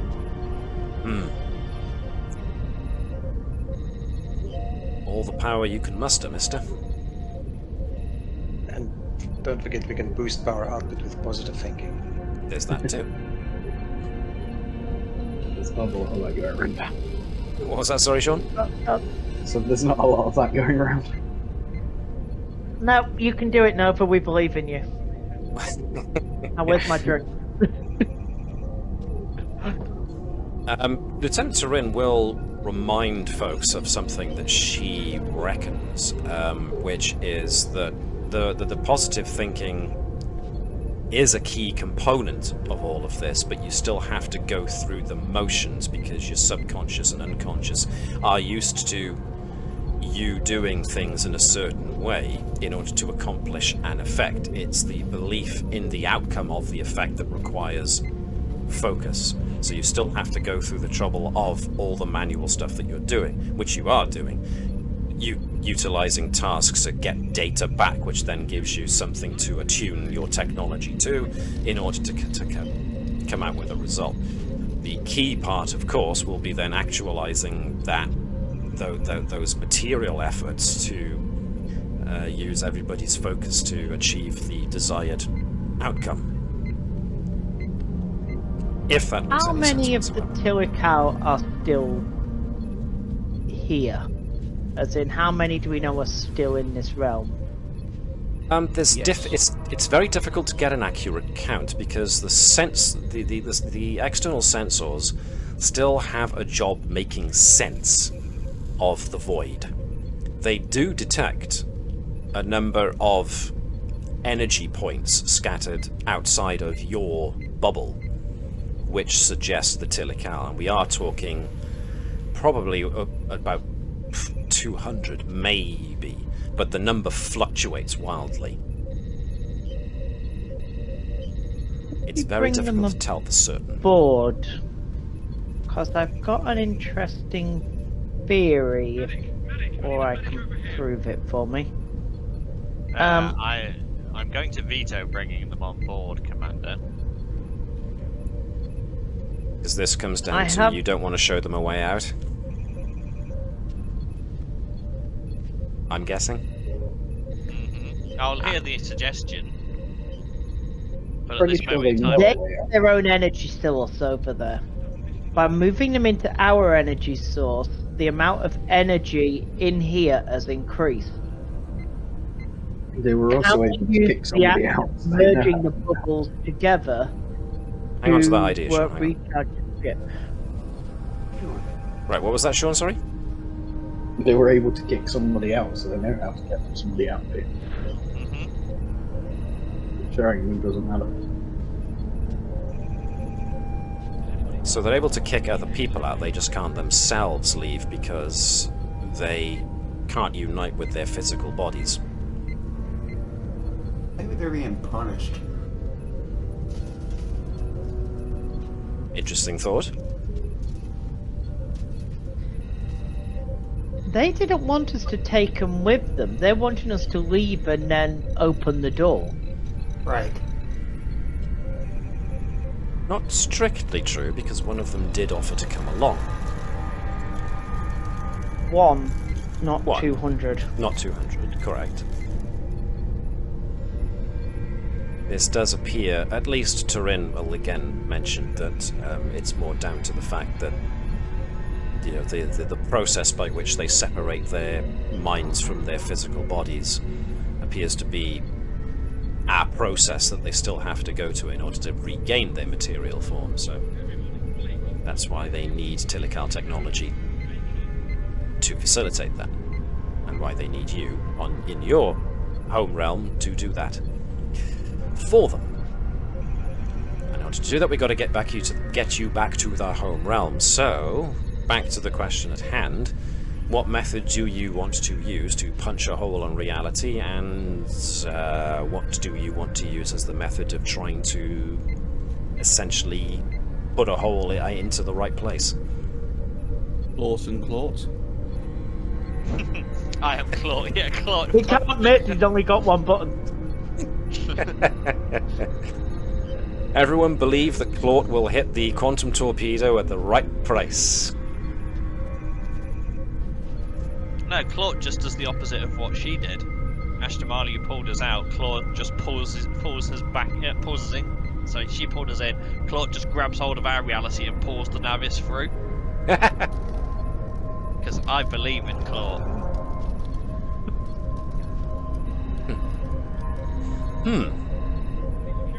I am Claude. Turin might actually quietly put some reservations as to this mode of thinking in case you end up investing one individual with far too much power. I mean, this is how cults start, but fair enough. Exactly. I am Claude. So, have I. Once again, do you have any ideas as to how you want to do it, or do you just want to put it down to task rolls to see how successful you are to come about with the end result? Dawn, any Grand Nova plans for breaking reality with a deflector dish?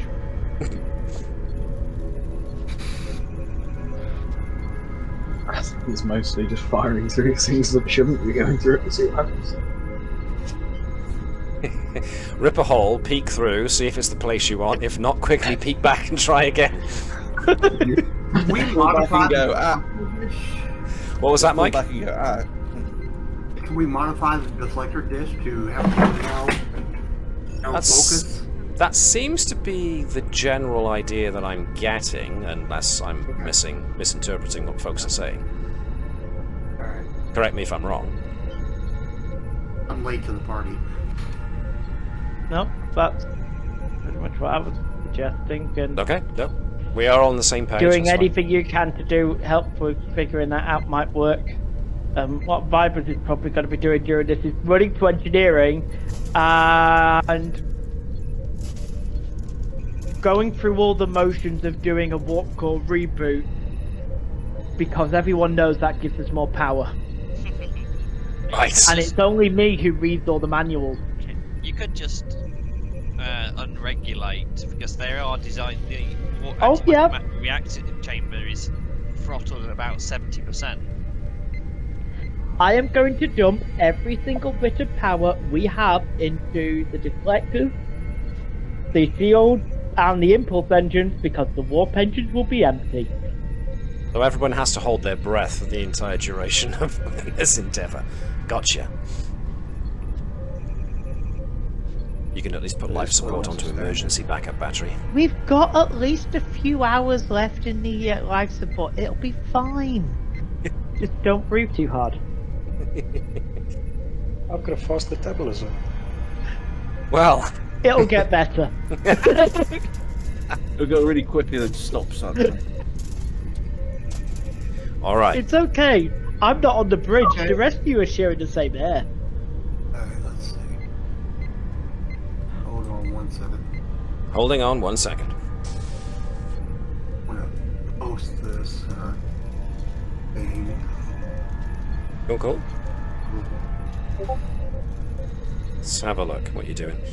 The focal array of the Defiance navigational deflector was used to generate a subspace tensor matrix in an attempt to create a stable artificial wormhole. I mean, historically they've used it for tons of different things. And that seems to be the general gist of where we seem to be going with this. So let's check. Let's check Memory Alpha, so I can check the stardate of that. Rejoined. Deep Space Nine rejoined. Has that already happened, and therefore somebody is aware of it?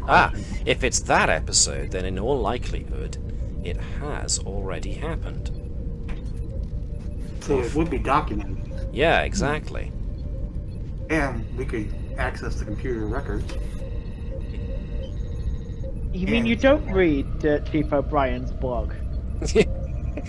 So yeah, that happened in 2372. You are currently in 2373. So that's totally a historical thing that has happened. So by doing research, we can get the available data from that incident. Yeah. And hopefully use it in our...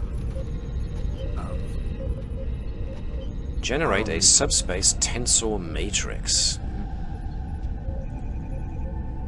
Subspace tensor matrix. Were there any particulars on that, or was it just space magic?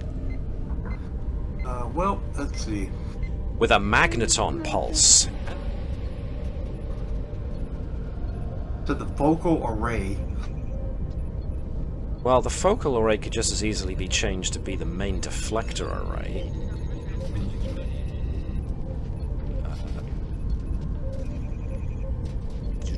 A target drone. Artificial wormhole project. Okay, so you've got historical precedent, which is what you need, because you then know whether or not it's worked before, or at least was possible before.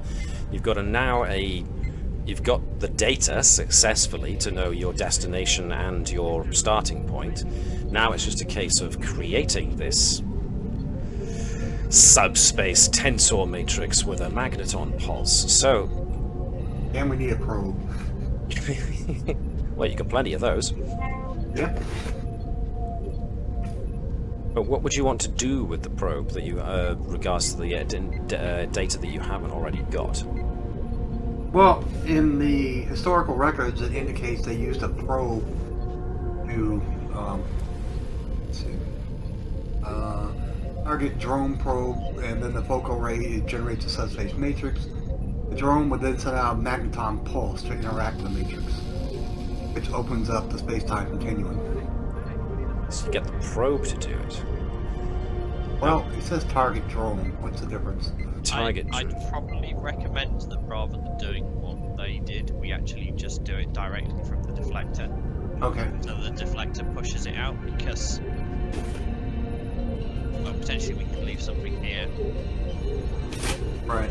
I would certainly suggest that you definitely want to go bigger than what the Defiant did, because the Navis is so much bigger itself. Right.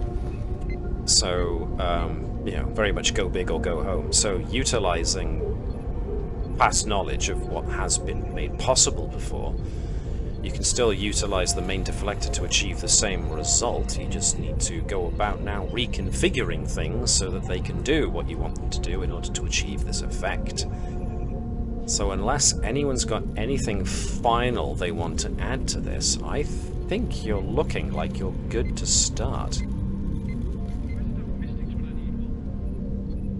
Not hearing anything that suggests a counter-argument, so I'm going to go with yes. Engine room standing by. Okay. Be rich, standing. So, how shall we do this? This sounds like a linear set of gated tasks. One task success depending on the success of the task before it. So the first thing we're going to need to do is probably retune the deflector array to go to the place we want it to. So I suggest someone with engineering expertise and maybe some knowledge of how a deflector works need to now go to the main deflector array and retune it.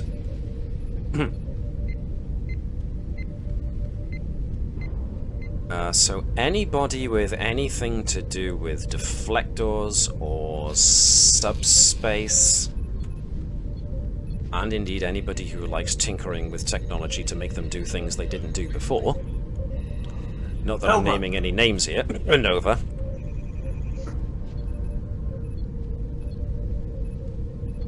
Edwards. Nothing about deflectors, but that's never stopped you before. Exactly.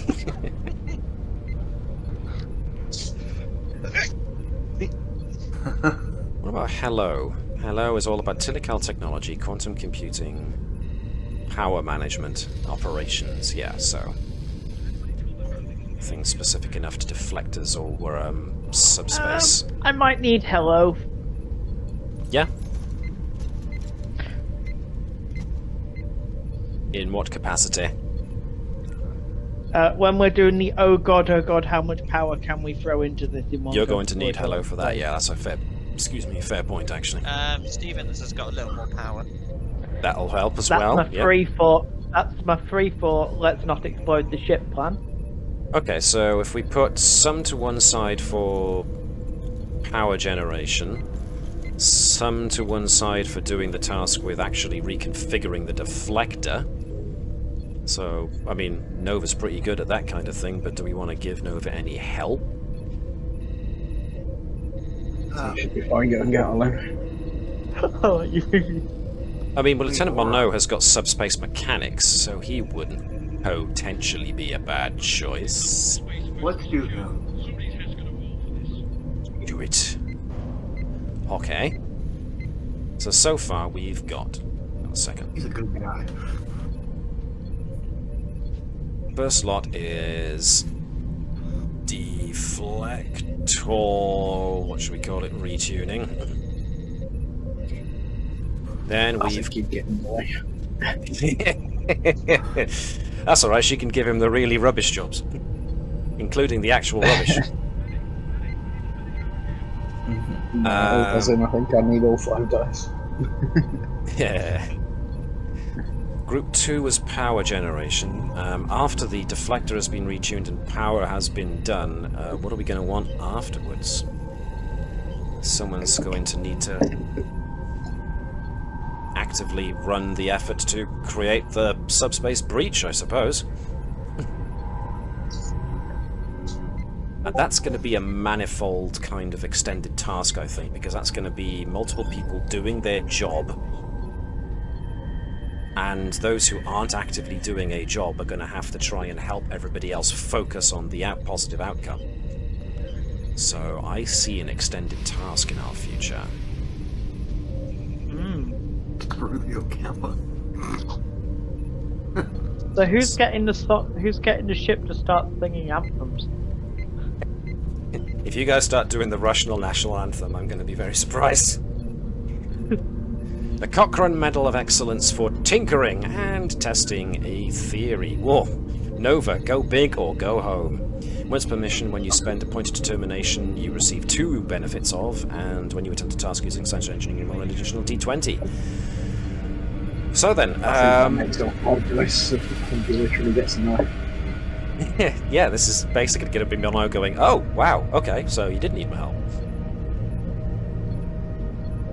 But we'll put Mono on anyway, because he was assigned, but let's see how successful he is. Who was Mono last time?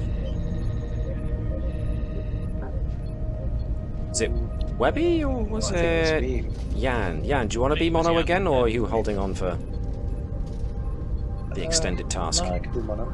Come on, Mono again? Okay, thank you. Mono, but I'll do it. This will be deflector retuning, so it's going to be a case of control and engineering, but with a focus on subspace mechanics. And he's only run 1 dice because he's assisting Nova. Nova, who is going Nova on this. I have a very strong feeling that it's going to be daring and engineering that Nova's going to be using on the deflector. Yeah, it is. Alrighty.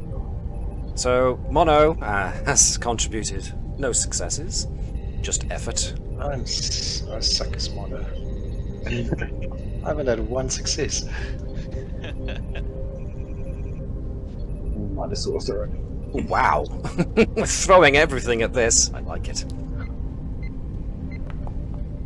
Alright, so whoa, whoa, whoa! Do you have 1 left? Or have you used them all? Have you still got a Legion of Honor? No, that's what shouldn't care. Okay. What? No, that's fine. Let me think. 4 successes, but 1 complication. Okay, so you definitely retune the main deflector. You have tuned it to the best of your ability. Mono is like, whoa, what are you doing? As Mono is just watching Nova flick around isolinear chips from their various positions, and then she kind of goes, nah, maybe this way, and flicks a few others over, but it does get the job done. And as such, you believe you have tuned the deflector to the correct destination frequency that you want it to open an aperture into. So the next job is going to be generating enough power for the system to be able to throw everything it's got into creating this aperture in space. Now, thanks to Mike remembering that episode, and therefore Ori bringing up the historical data, you have an idea as to how much you are going to need, but as a result of that complication that we just rolled, I am going to throw in that the complication range for this power generation thing goes up by a further 2, because I threw a threat in there as well. So, for the power generation lot, this is going to be daring and engineering, with all requisite related power related rolls. Vibers is using Starcross, and procedural compliance. Nice, we're putting out all the stops. This will be and that. So this will be difficulty 2, but like I said, the complication range is up by 2 as well. So it's going to be an 18, 19, or 20 that causes a complication. So if I can get Sean, unit hello is usually your baby, unless you want to let somebody else roll. Someone else can roll it if they're not had a go. Okay. Gareth. Bertram hasn't done anything as of yet, so maybe Bertram can be... sorry, not Bertram. Gareth can be hello. Why would Bertram be hello? That offers up a whole new level of... Whoa. Technology. Oh, dear. I am Bertram. And why have I got moss plugged into my warp core? And why is it working? The warp core is moss. Yeah. Ooh, Webby, you're being Stevens, I take it? Yeah, can do, sure. Yours, and Vibus is being himself, so yes. We dare to create and some power! I'd like assistance from the ship's computers. Okay, Mike, well, if you could be the ship then, please. What? If we can have you be the Navis, what's the Navis going to contribute to this? We are trying to generate power, so this is going to be drawing on the Navis's structure and engineering, please, to see if you can pull out from the reserves. Overclock the engine, as it were.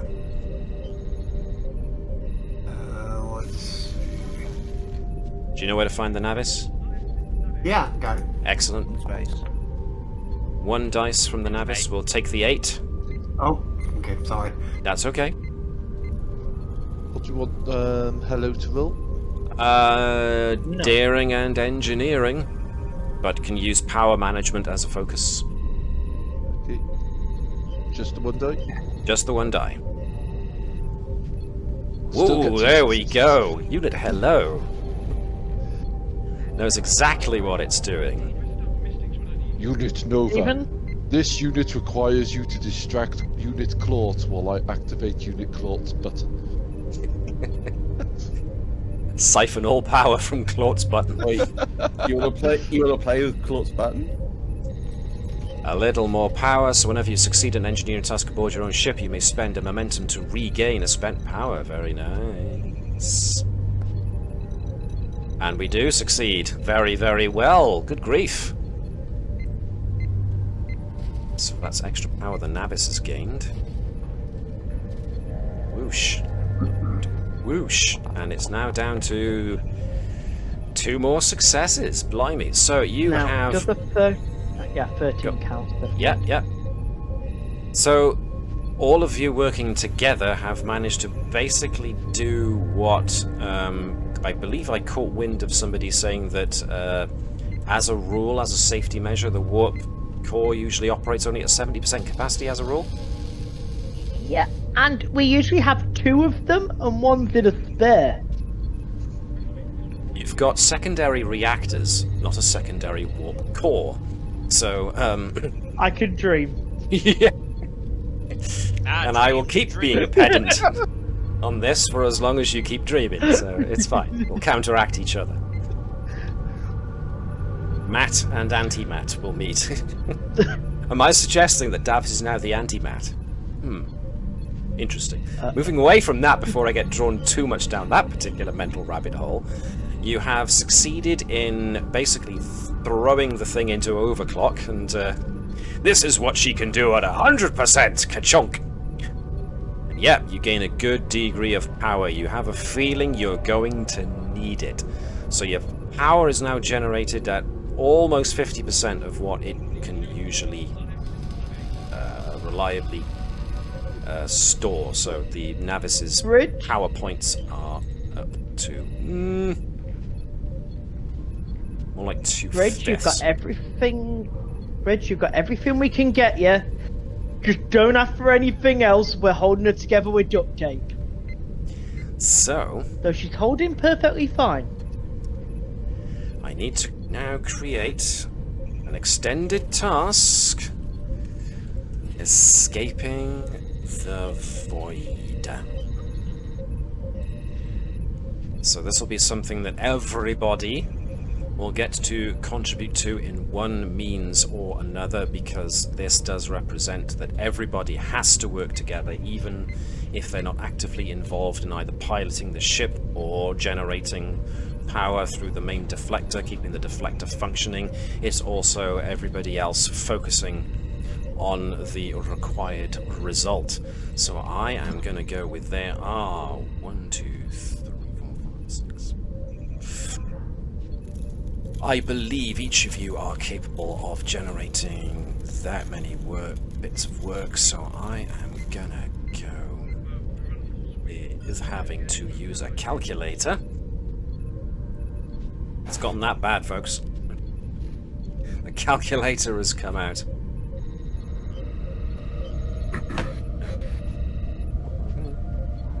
Oopsie-daisy. Is the calculator too much for my poor computer? Go on, you can do this. There we go. Just took a while to respond. Right, that's what we reckon. I am gonna go with work track of that much. Now you are fighting against the fact that you have got neural inhibitors on, so you have to seriously focus through those. So the difficulty is going to start all the way up at 4. Magnitude of this is also going to be 4, and there will be 3 resistance initially. Okay. So, first things first, well, basically, who wants to take the first task and what's it going to be? Now, I'm going to say that primary characters are going to be the ones doing the work here. The secondary characters are going to be assumed to be working in concert with the primary characters to achieve this, but because your primary characters are the heroes of this show, it's their efforts that matter the most. So, as such, who is going to start us off? Are we going to begin with the captain, or are we maybe going to end with the captain? Begin, because I can then spend my determination bonus to guarantee someone else. Alrighty. Then, basically, dictate what action Andrews is going to use to contribute to this entire endeavour. Basically, it will be taking command of the situation, running through the checklist that we've put together, timing that we execute all activities in the manner required. So coordinating the crew using your command abilities. So, you've got a full momentum pool. You've still got 1 determination left. Either you can save that No, or... I've got 2. I've just ticked it down to 1. Oh, okay. I'm burning 1 of my determination to roll a 1 on my die. Weaning 1. Alright then, so... roll what you want to roll. Difficulty is 4 initially. Presence. And full task.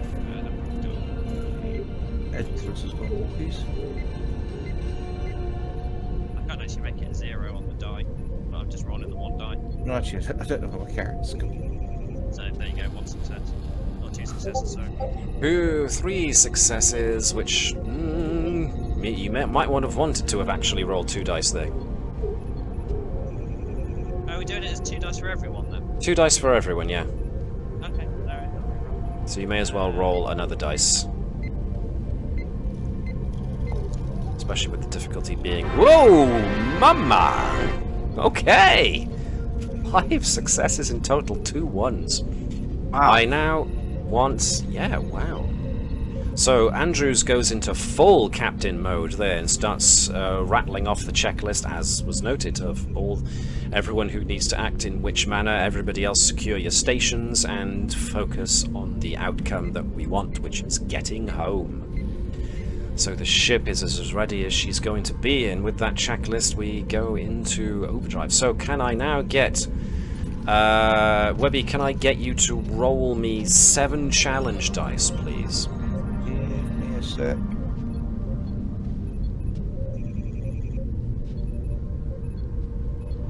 That'll apply to when Edwards does his stuff. Oh, okay. So hold on to that for your own endeavour. But yes, do remind me that it's there. So, did I say roll challenge dice? I did, didn't I? Yes. I'm just checking through my medals.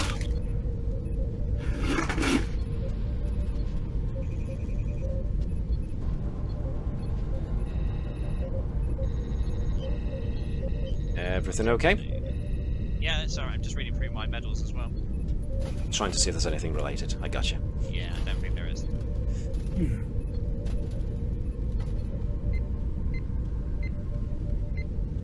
No, it's a direct task one I can do. So yeah, Okay. Shepherd.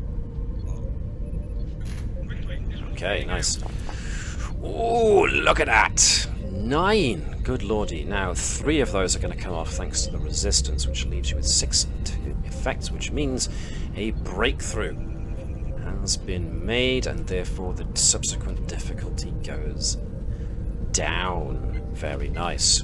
Who is next? I would suggest that the next thing that needs to happen is that the main deflector gets activated, so it's either going to be an engineering jobby or it's going to be the deflector jobby, so I'm going to suggest either Edwards or Vipers do the engineering thing or Nova does the deflector thing, so whoever wants to do it first.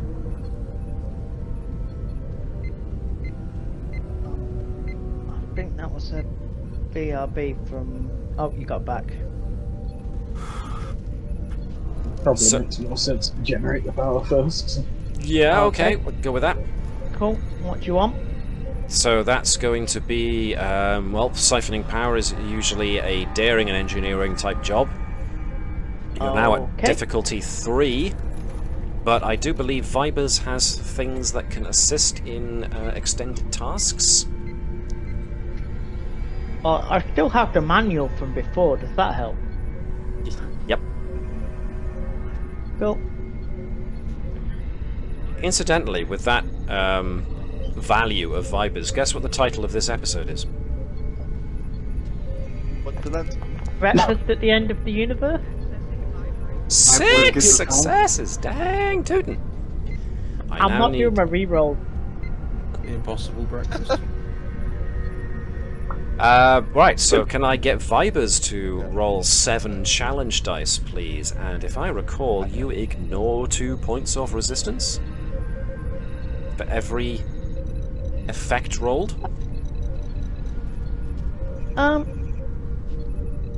Yeah, I could also...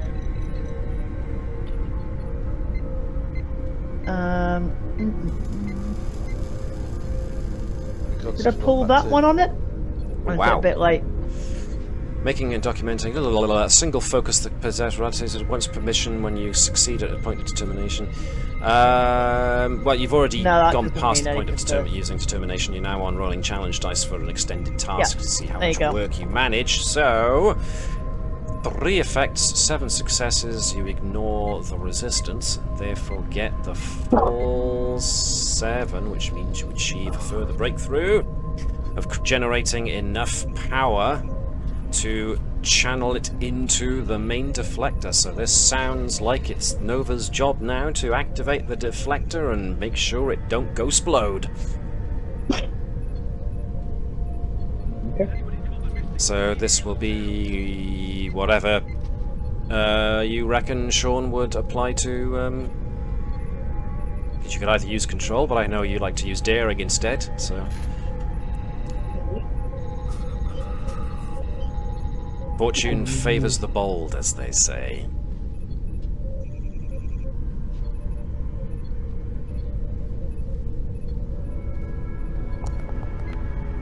Oh, blimey! These rolls are these ones are coming out thick and fast. Wow. Well over what you need. Okay, so you used engineering, which means can I get you to roll 7 challenge dice, please? I don't think you've got anything that usually jumps in on extended tasks. So, but that was one effect, 7 successes. Oh, okay. The main deflector turns on, and a coherent beam lances out, and something is indeed forming at the other end. Now, might I recommend that whoever goes next and whatever they do next is all to do with achieving the end result that you want, and that the last one to act should probably be Fazanan to guide the ship successfully through the aperture. So it now lands on Ori and Edwards and Bertram to do whatever they think they need to do in order to ensure the ship's successful translation through this aperture and the successful creation of the aperture. Maintenance of the aperture too. So, let's see. Mike, what does Ori think he can contribute to this in order to achieve the result we want? Well, whoop. He's really good with that. He has computer expertise also as a talent, and computer as a focus, so I don't know if that would help at all. Run numbers in order to make sure that things are kept on track. I can go with that. Okay. What's important is that Ori believes his efforts will contribute in successfully getting the result we want. That's what we're truly after here. So roll whatever you think Ori needs to roll in order to achieve. He's using that, so you can add a bonus d20 to your pool to achieve success. Nicey nice.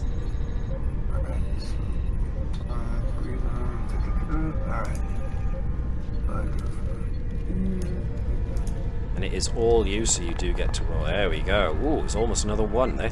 But that was 3 successes, 1 over and above what you needed. So you used science, because why wouldn't you? So I now need you to roll me 7 challenge dice as well. Do you know how to do that? I don't remember. Okay. It's been a while. That's fine, that's fine. If you, the perform challenge button, it'll ask you how many dice. You want 7. Lots of effects there. Okay. So Ori is running the numbers. Any updates trying to compensate for drift, for electromagnetic interference, trying to make sure that the beam remains cohesive enough for you to create a stable enough aperture to get the ship through. Ori believes he has done that. It's now down to whether or not everybody else can do their job to help make sure that the right result is gotten. So, Edwards or Bertram next? What do they want to do? I mean, an obvious one for Edwards would at least be trying to keep the power feed stable, maybe? Or something else, if you can think of it, Alex.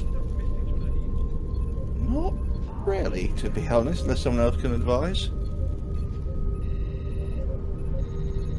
If nothing springs to mind, then I would suggest he maybe go through the regular motions, which he is confident he knows what the outcome's going to be. So maybe just a control and engineering task. Where is my token to click on? What was that, sorry? Where is my token to click on? You're next to Stevens. I can't see it. I see you next Oh, to there we are. I've popped up next to Nova. I'm swapping around. That was weird. I've been swapped with Nova for a second there. Interesting. That was weird. Your potato was fluctuating. I clicked on space. Yeah. Then all of a sudden he popped down here, and now it's back up there. Like, weird. Weird. Okay. Anything that Edwards feels will contribute to the success of the whole. I mean, this is experimental technology if you really want to go that way. I was going to say we are throwing into experimental. Very much. Let's see. You do have Nick of Time as well, so that will contribute some. I would like to throw in Seeing is Believing, given the phenomenalness of this whole situation. Sorry, I couldn't resist. That's a lie. I'm sorry. Yes. But yeah, given what's the word? How unbelievable the general situation is. Where are we? And also, belief is a good part of it. Or would that not be enough for an argument for it? No, I'm sold. Okay. And I'll have a momentum just in case. Okay. Then let fly. Ooh, hello. Do you have anything to counteract that complication with? Give me a second. Giving you a second. You can spend determination if you want. There's that. You can spend a determination to reroll the 20 if you don't have it. Let's see. Excuse me. Click to focus characters possesses. Okay, yeah, Starcross doesn't do. I've got Cochrane's Excellence of Starcross book, which is not going to do it. You want Legion of Honor. Yeah. There you go. He's got his own. He's got 2 determination left, so you know. All right, fine. Okay. Roll a challenge dice then, maybe, to see if you get it back. No, but I don't want. All right. Okay. You don't. Okay. So you can reroll that one dice. Reroll the 20. Let's see how you do.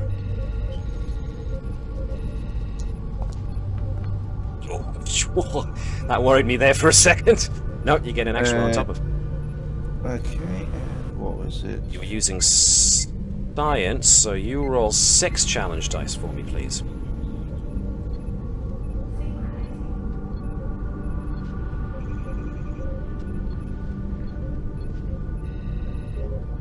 That's it, that's what I want. Untapped potential is to quickly roll to get back a momentum. Okay. So if nothing. Challenge dice, character receives bonus movement equal to the roll of the challenge dice and adds 1 point of threat if it's an effect. So that'd be... It was neither an effect nor a result. So nothing. Nothing. Okay. That is how many rolls? 6 challenge dice from you, please. Form challenge 6. Please. And effects give me an extra, if I remember correctly, from Nick of Time. Indeed you do. So for whenever you succeed, you score 1 additional work. Right. So you gave me 4 successes minus 3, 1 success, but you gain 2 back for that, which means what? Nice. Oh. Hey, Bertram.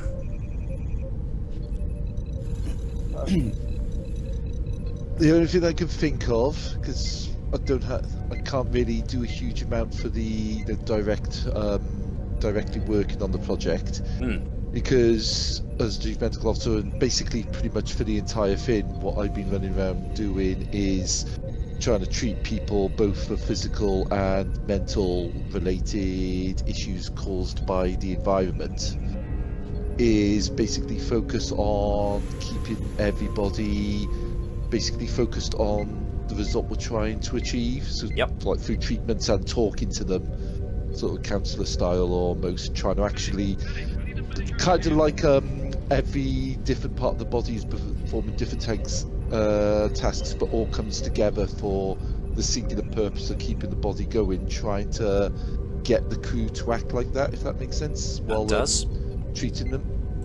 So what would you like to... So basically, roll what you think is appropriate to his efforts in that regard. Yeah.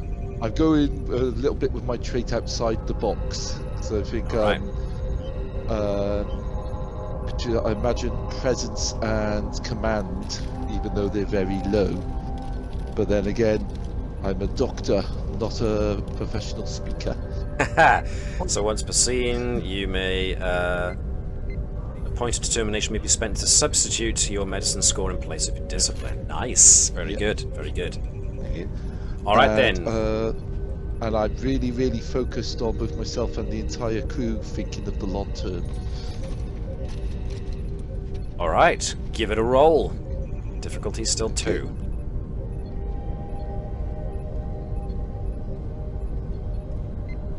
Phone in my Legion. You had that quick and ready.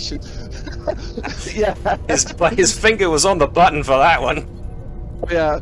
I was thinking this, it goes, oh, worst case scenario, I haven't used the Legion of Honor yet. And it goes to complication. Oh, I'm clicking the hell out of that.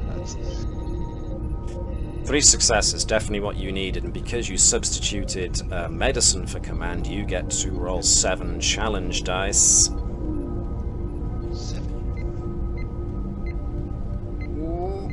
It was 4 successes, 3 effects, and his only 1. So, yes, Bertram has been doing his best, going around, checking up people, checking the neural inhibitors, seeing to those who are being taken back to, and back to work, convincing everybody they need to focus on what is going on, whilst he himself focuses on what is going on. So finally we get the aperture is created in space.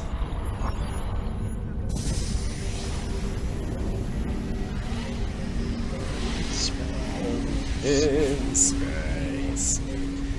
And as such... Oh, yeah, let's go to space! Space. Space. Gotta get space. So, the aperture has gone as wide as it's going to, thanks to the efforts of everybody. All that's left now is for Caval Fazanan to successfully guide the ship through the aperture. The ship has taken a hell of a beating, but... does everyone believe that Fazanan can get the ship through to the other side, and that what's on the other side is the destination they desire? We shall find out. Jan? You're up. I can only do this with a barrel roll. That's how you believe it can be done, then that's how it's gonna be done. It's Fazanan. He's probably only not wearing the blindfold because he'll make everyone else worry. I guess I should do a daring con. Alright. Well, control is better, but I feel this is a bit of a daring situation. If that's what you feel, then that's what we'll go with. I shall use a determination as well as 1 point of momentum. Oh, he's putting it all in, folks. Go big or go home. Or in our case, go big and go home. Oh boy. I shall try Star-cross, doubling your discipline score, okay. Oof. Crossing. Just as well. Good Oof. lord, that's a lot. Alright. The 8, sorry, the 8 is 2 successes as well. Righty-ho. So the ship starts to rumble as it gets closer and closer to the aperture. Nova and Vibers and Edwards and everyone else on engineering are keeping the power going and keeping the deflector dish focused. So it's up to Caval to guide the ship through and to get you to the destination you want. He looks like he's doing a barrel roll whilst doing it because he has to do it with style. So now we do the final determination as to whether or not we succeed. 7 challenge dice, please.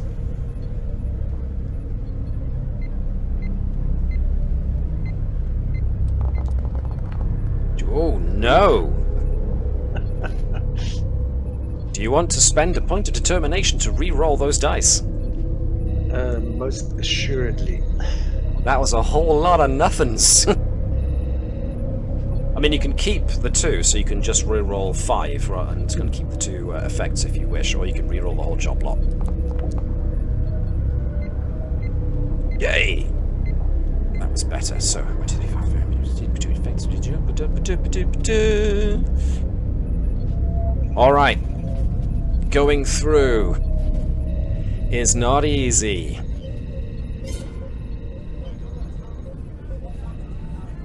The ship starts to rumble. Certain consoles start to spark once again as the ship is going through the aperture. You're having to deal with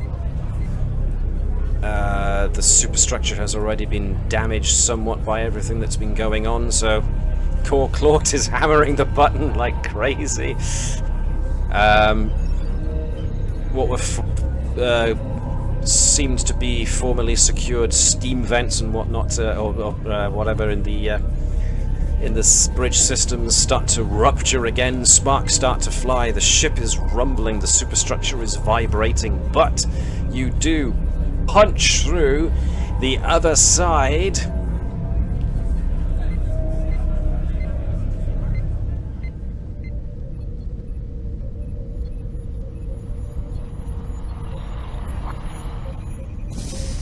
Where do you find yourselves?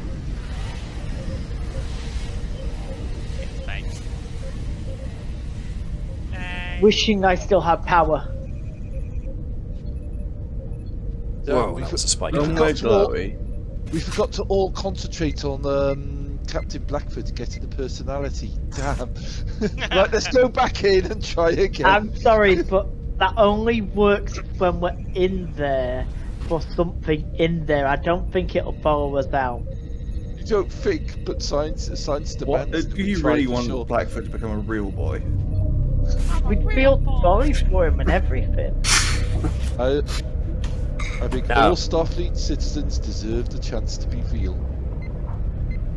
When you emerge back into out of the other side of the aperture you created, you do indeed find yourselves back in the Candidate 3 system.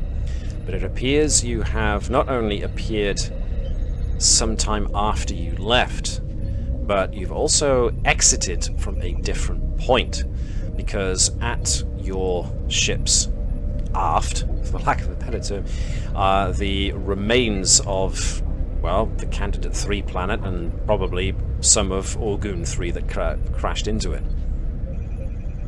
But a quick scan of the area a quick scan of the area shows that even though the strange gravitational and tetraionic eddies are still present in the system as they were before, they are to a great extent lessened.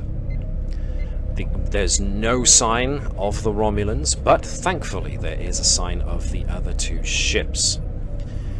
Lieutenant Ori immediately gets a reading on that of the 2 ships, the Venture looks to be in particularly bad shape.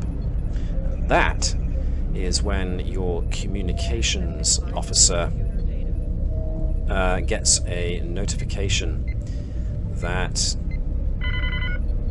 a communication is coming in from the Bellerophon.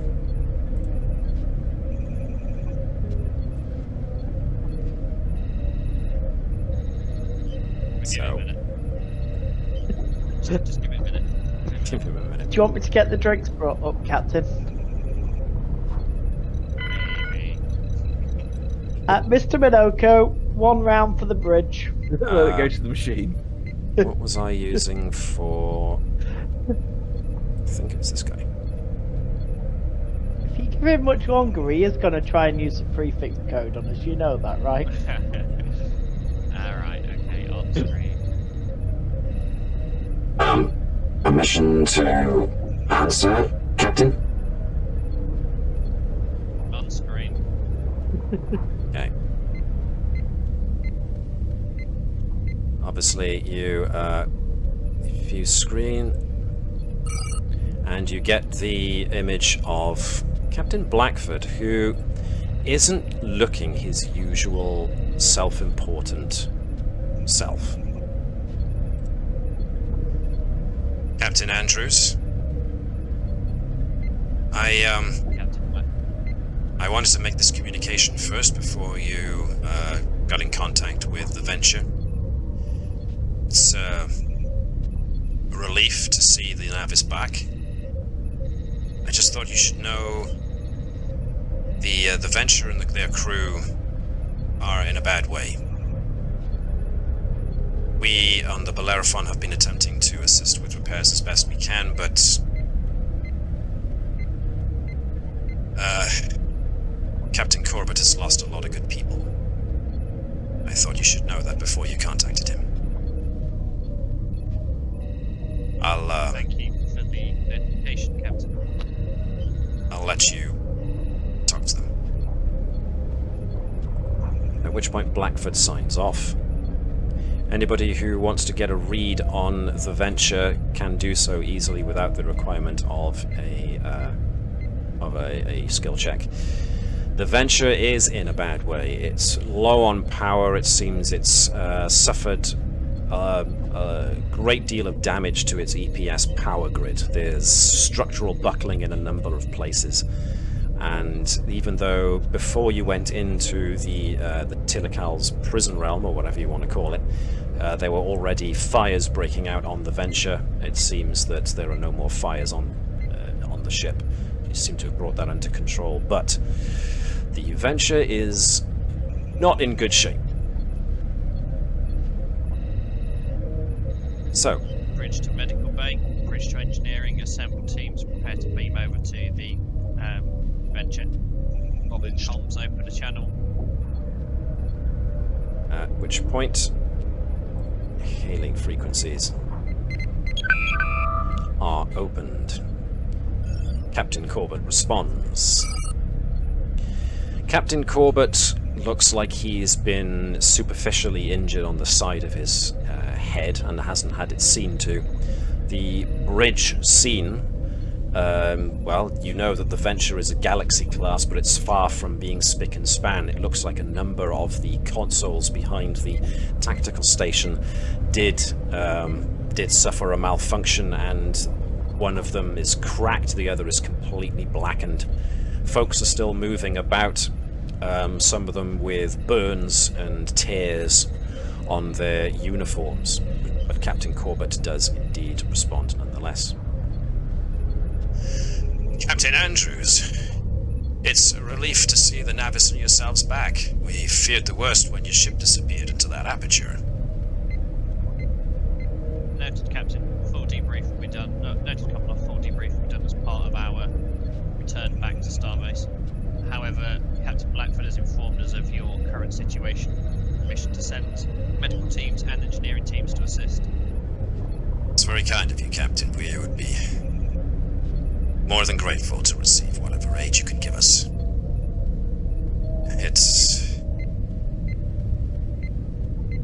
We've lost about 17 people.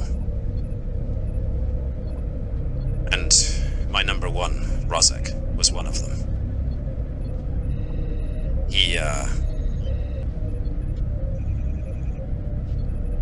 We tried to absorb as much of the gravitational energy from that planet as we could. We thought to use the size of the Venture to its advantage. We tried siphoning that power through our power grid and projecting it outwards. Try and dissipate it as much as possible. But there was more than we could possibly cope with. It caused a massive breach in our EPS systems. Overloads. Fires broke out in a great many places. Our medical and emergency response teams couldn't respond to everything in time. Rozek was on Deck 7 when the breach in that area happened. There were crew members trapped by the fire. What you gotta understand is, for a benzite, fire is lethal just from its near proximity. Benzites, if they get near anything that dries out their skin, it can be lethal for them. I have to think that Rozek knew he was condemning himself by going to rescue those crew. But he did it anyway. He even carried the most injured out. He, saved 5 people at the cost of himself.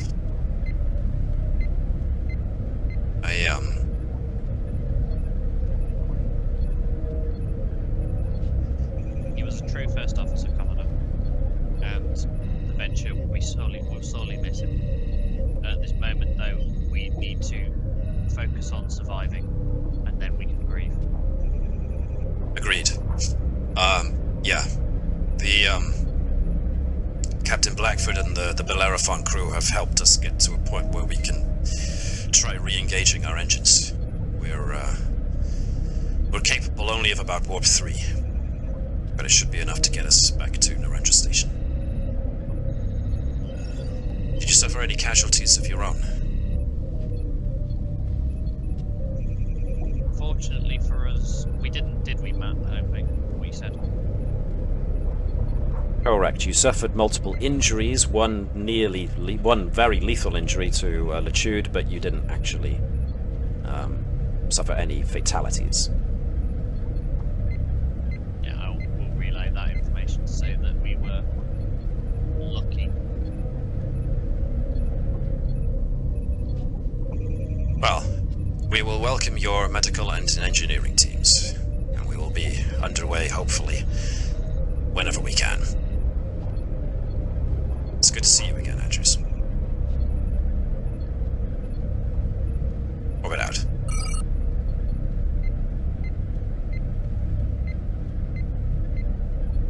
And so, yes, the medical teams do assist as much as they can, as do the engineering teams. Thankfully, you have pretty darn good engineering teams on your side, and you are able to assist with conducting enough repairs to get the Venture stable. But she is going to need some serious time at space dock to effect the repairs she needs. So you imagine she is going to be out for probably the better part of a month. But the Navis, however, is a hardy gal and requires probably a good bit of TLC herself, but should be up and running maybe within a week or so. Might not be her full self due to the sheer extent of damage you suffered, but you should be at least within working order within the space of a week.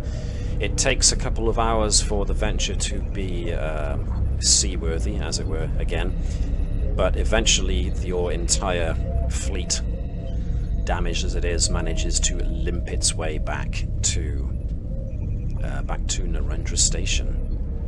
You've successfully made contact with the Tilikaal and have escaped the displaced and the imprisonment, their realm of imprisonment.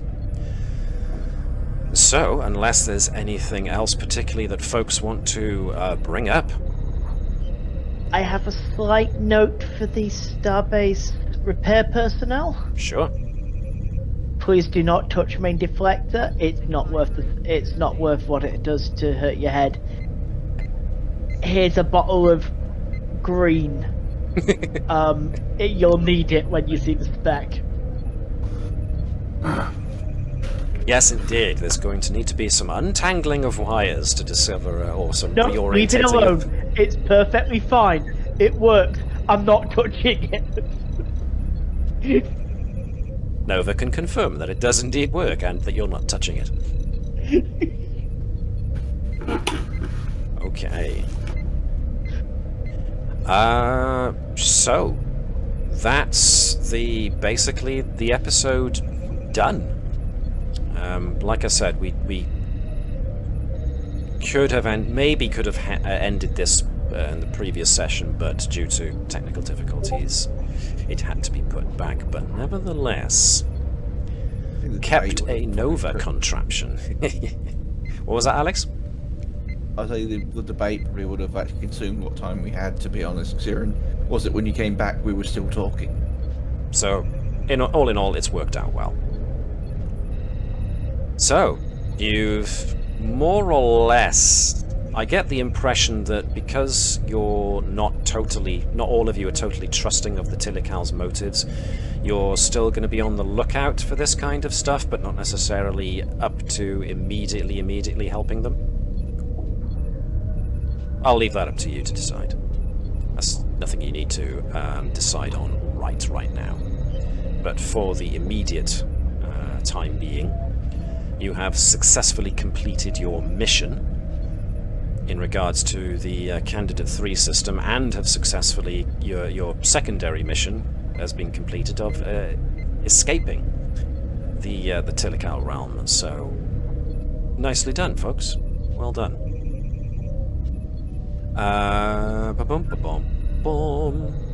The best I can do now is suggest that since usually momentum and claim calculations for this mission and the previous mission, to an extent, are going to be calculated off-stream, as it were. I'll get round to those on the morrow, so unless anybody has got anything specific they want to say that their characters are going to do in relation to all of this is downtime and between the start of the next episode and the end of this one, you can either tell me now or you can tell me over Discord later. I think Andrews will pull Nova into her office and say to her to really consider renouncing her commission. To consider or reconsider resigning? To reconsider. Okay. I was about to say I heard the other thing. Yeah, as did I. I wanted to make sure I heard that right. Okay. And...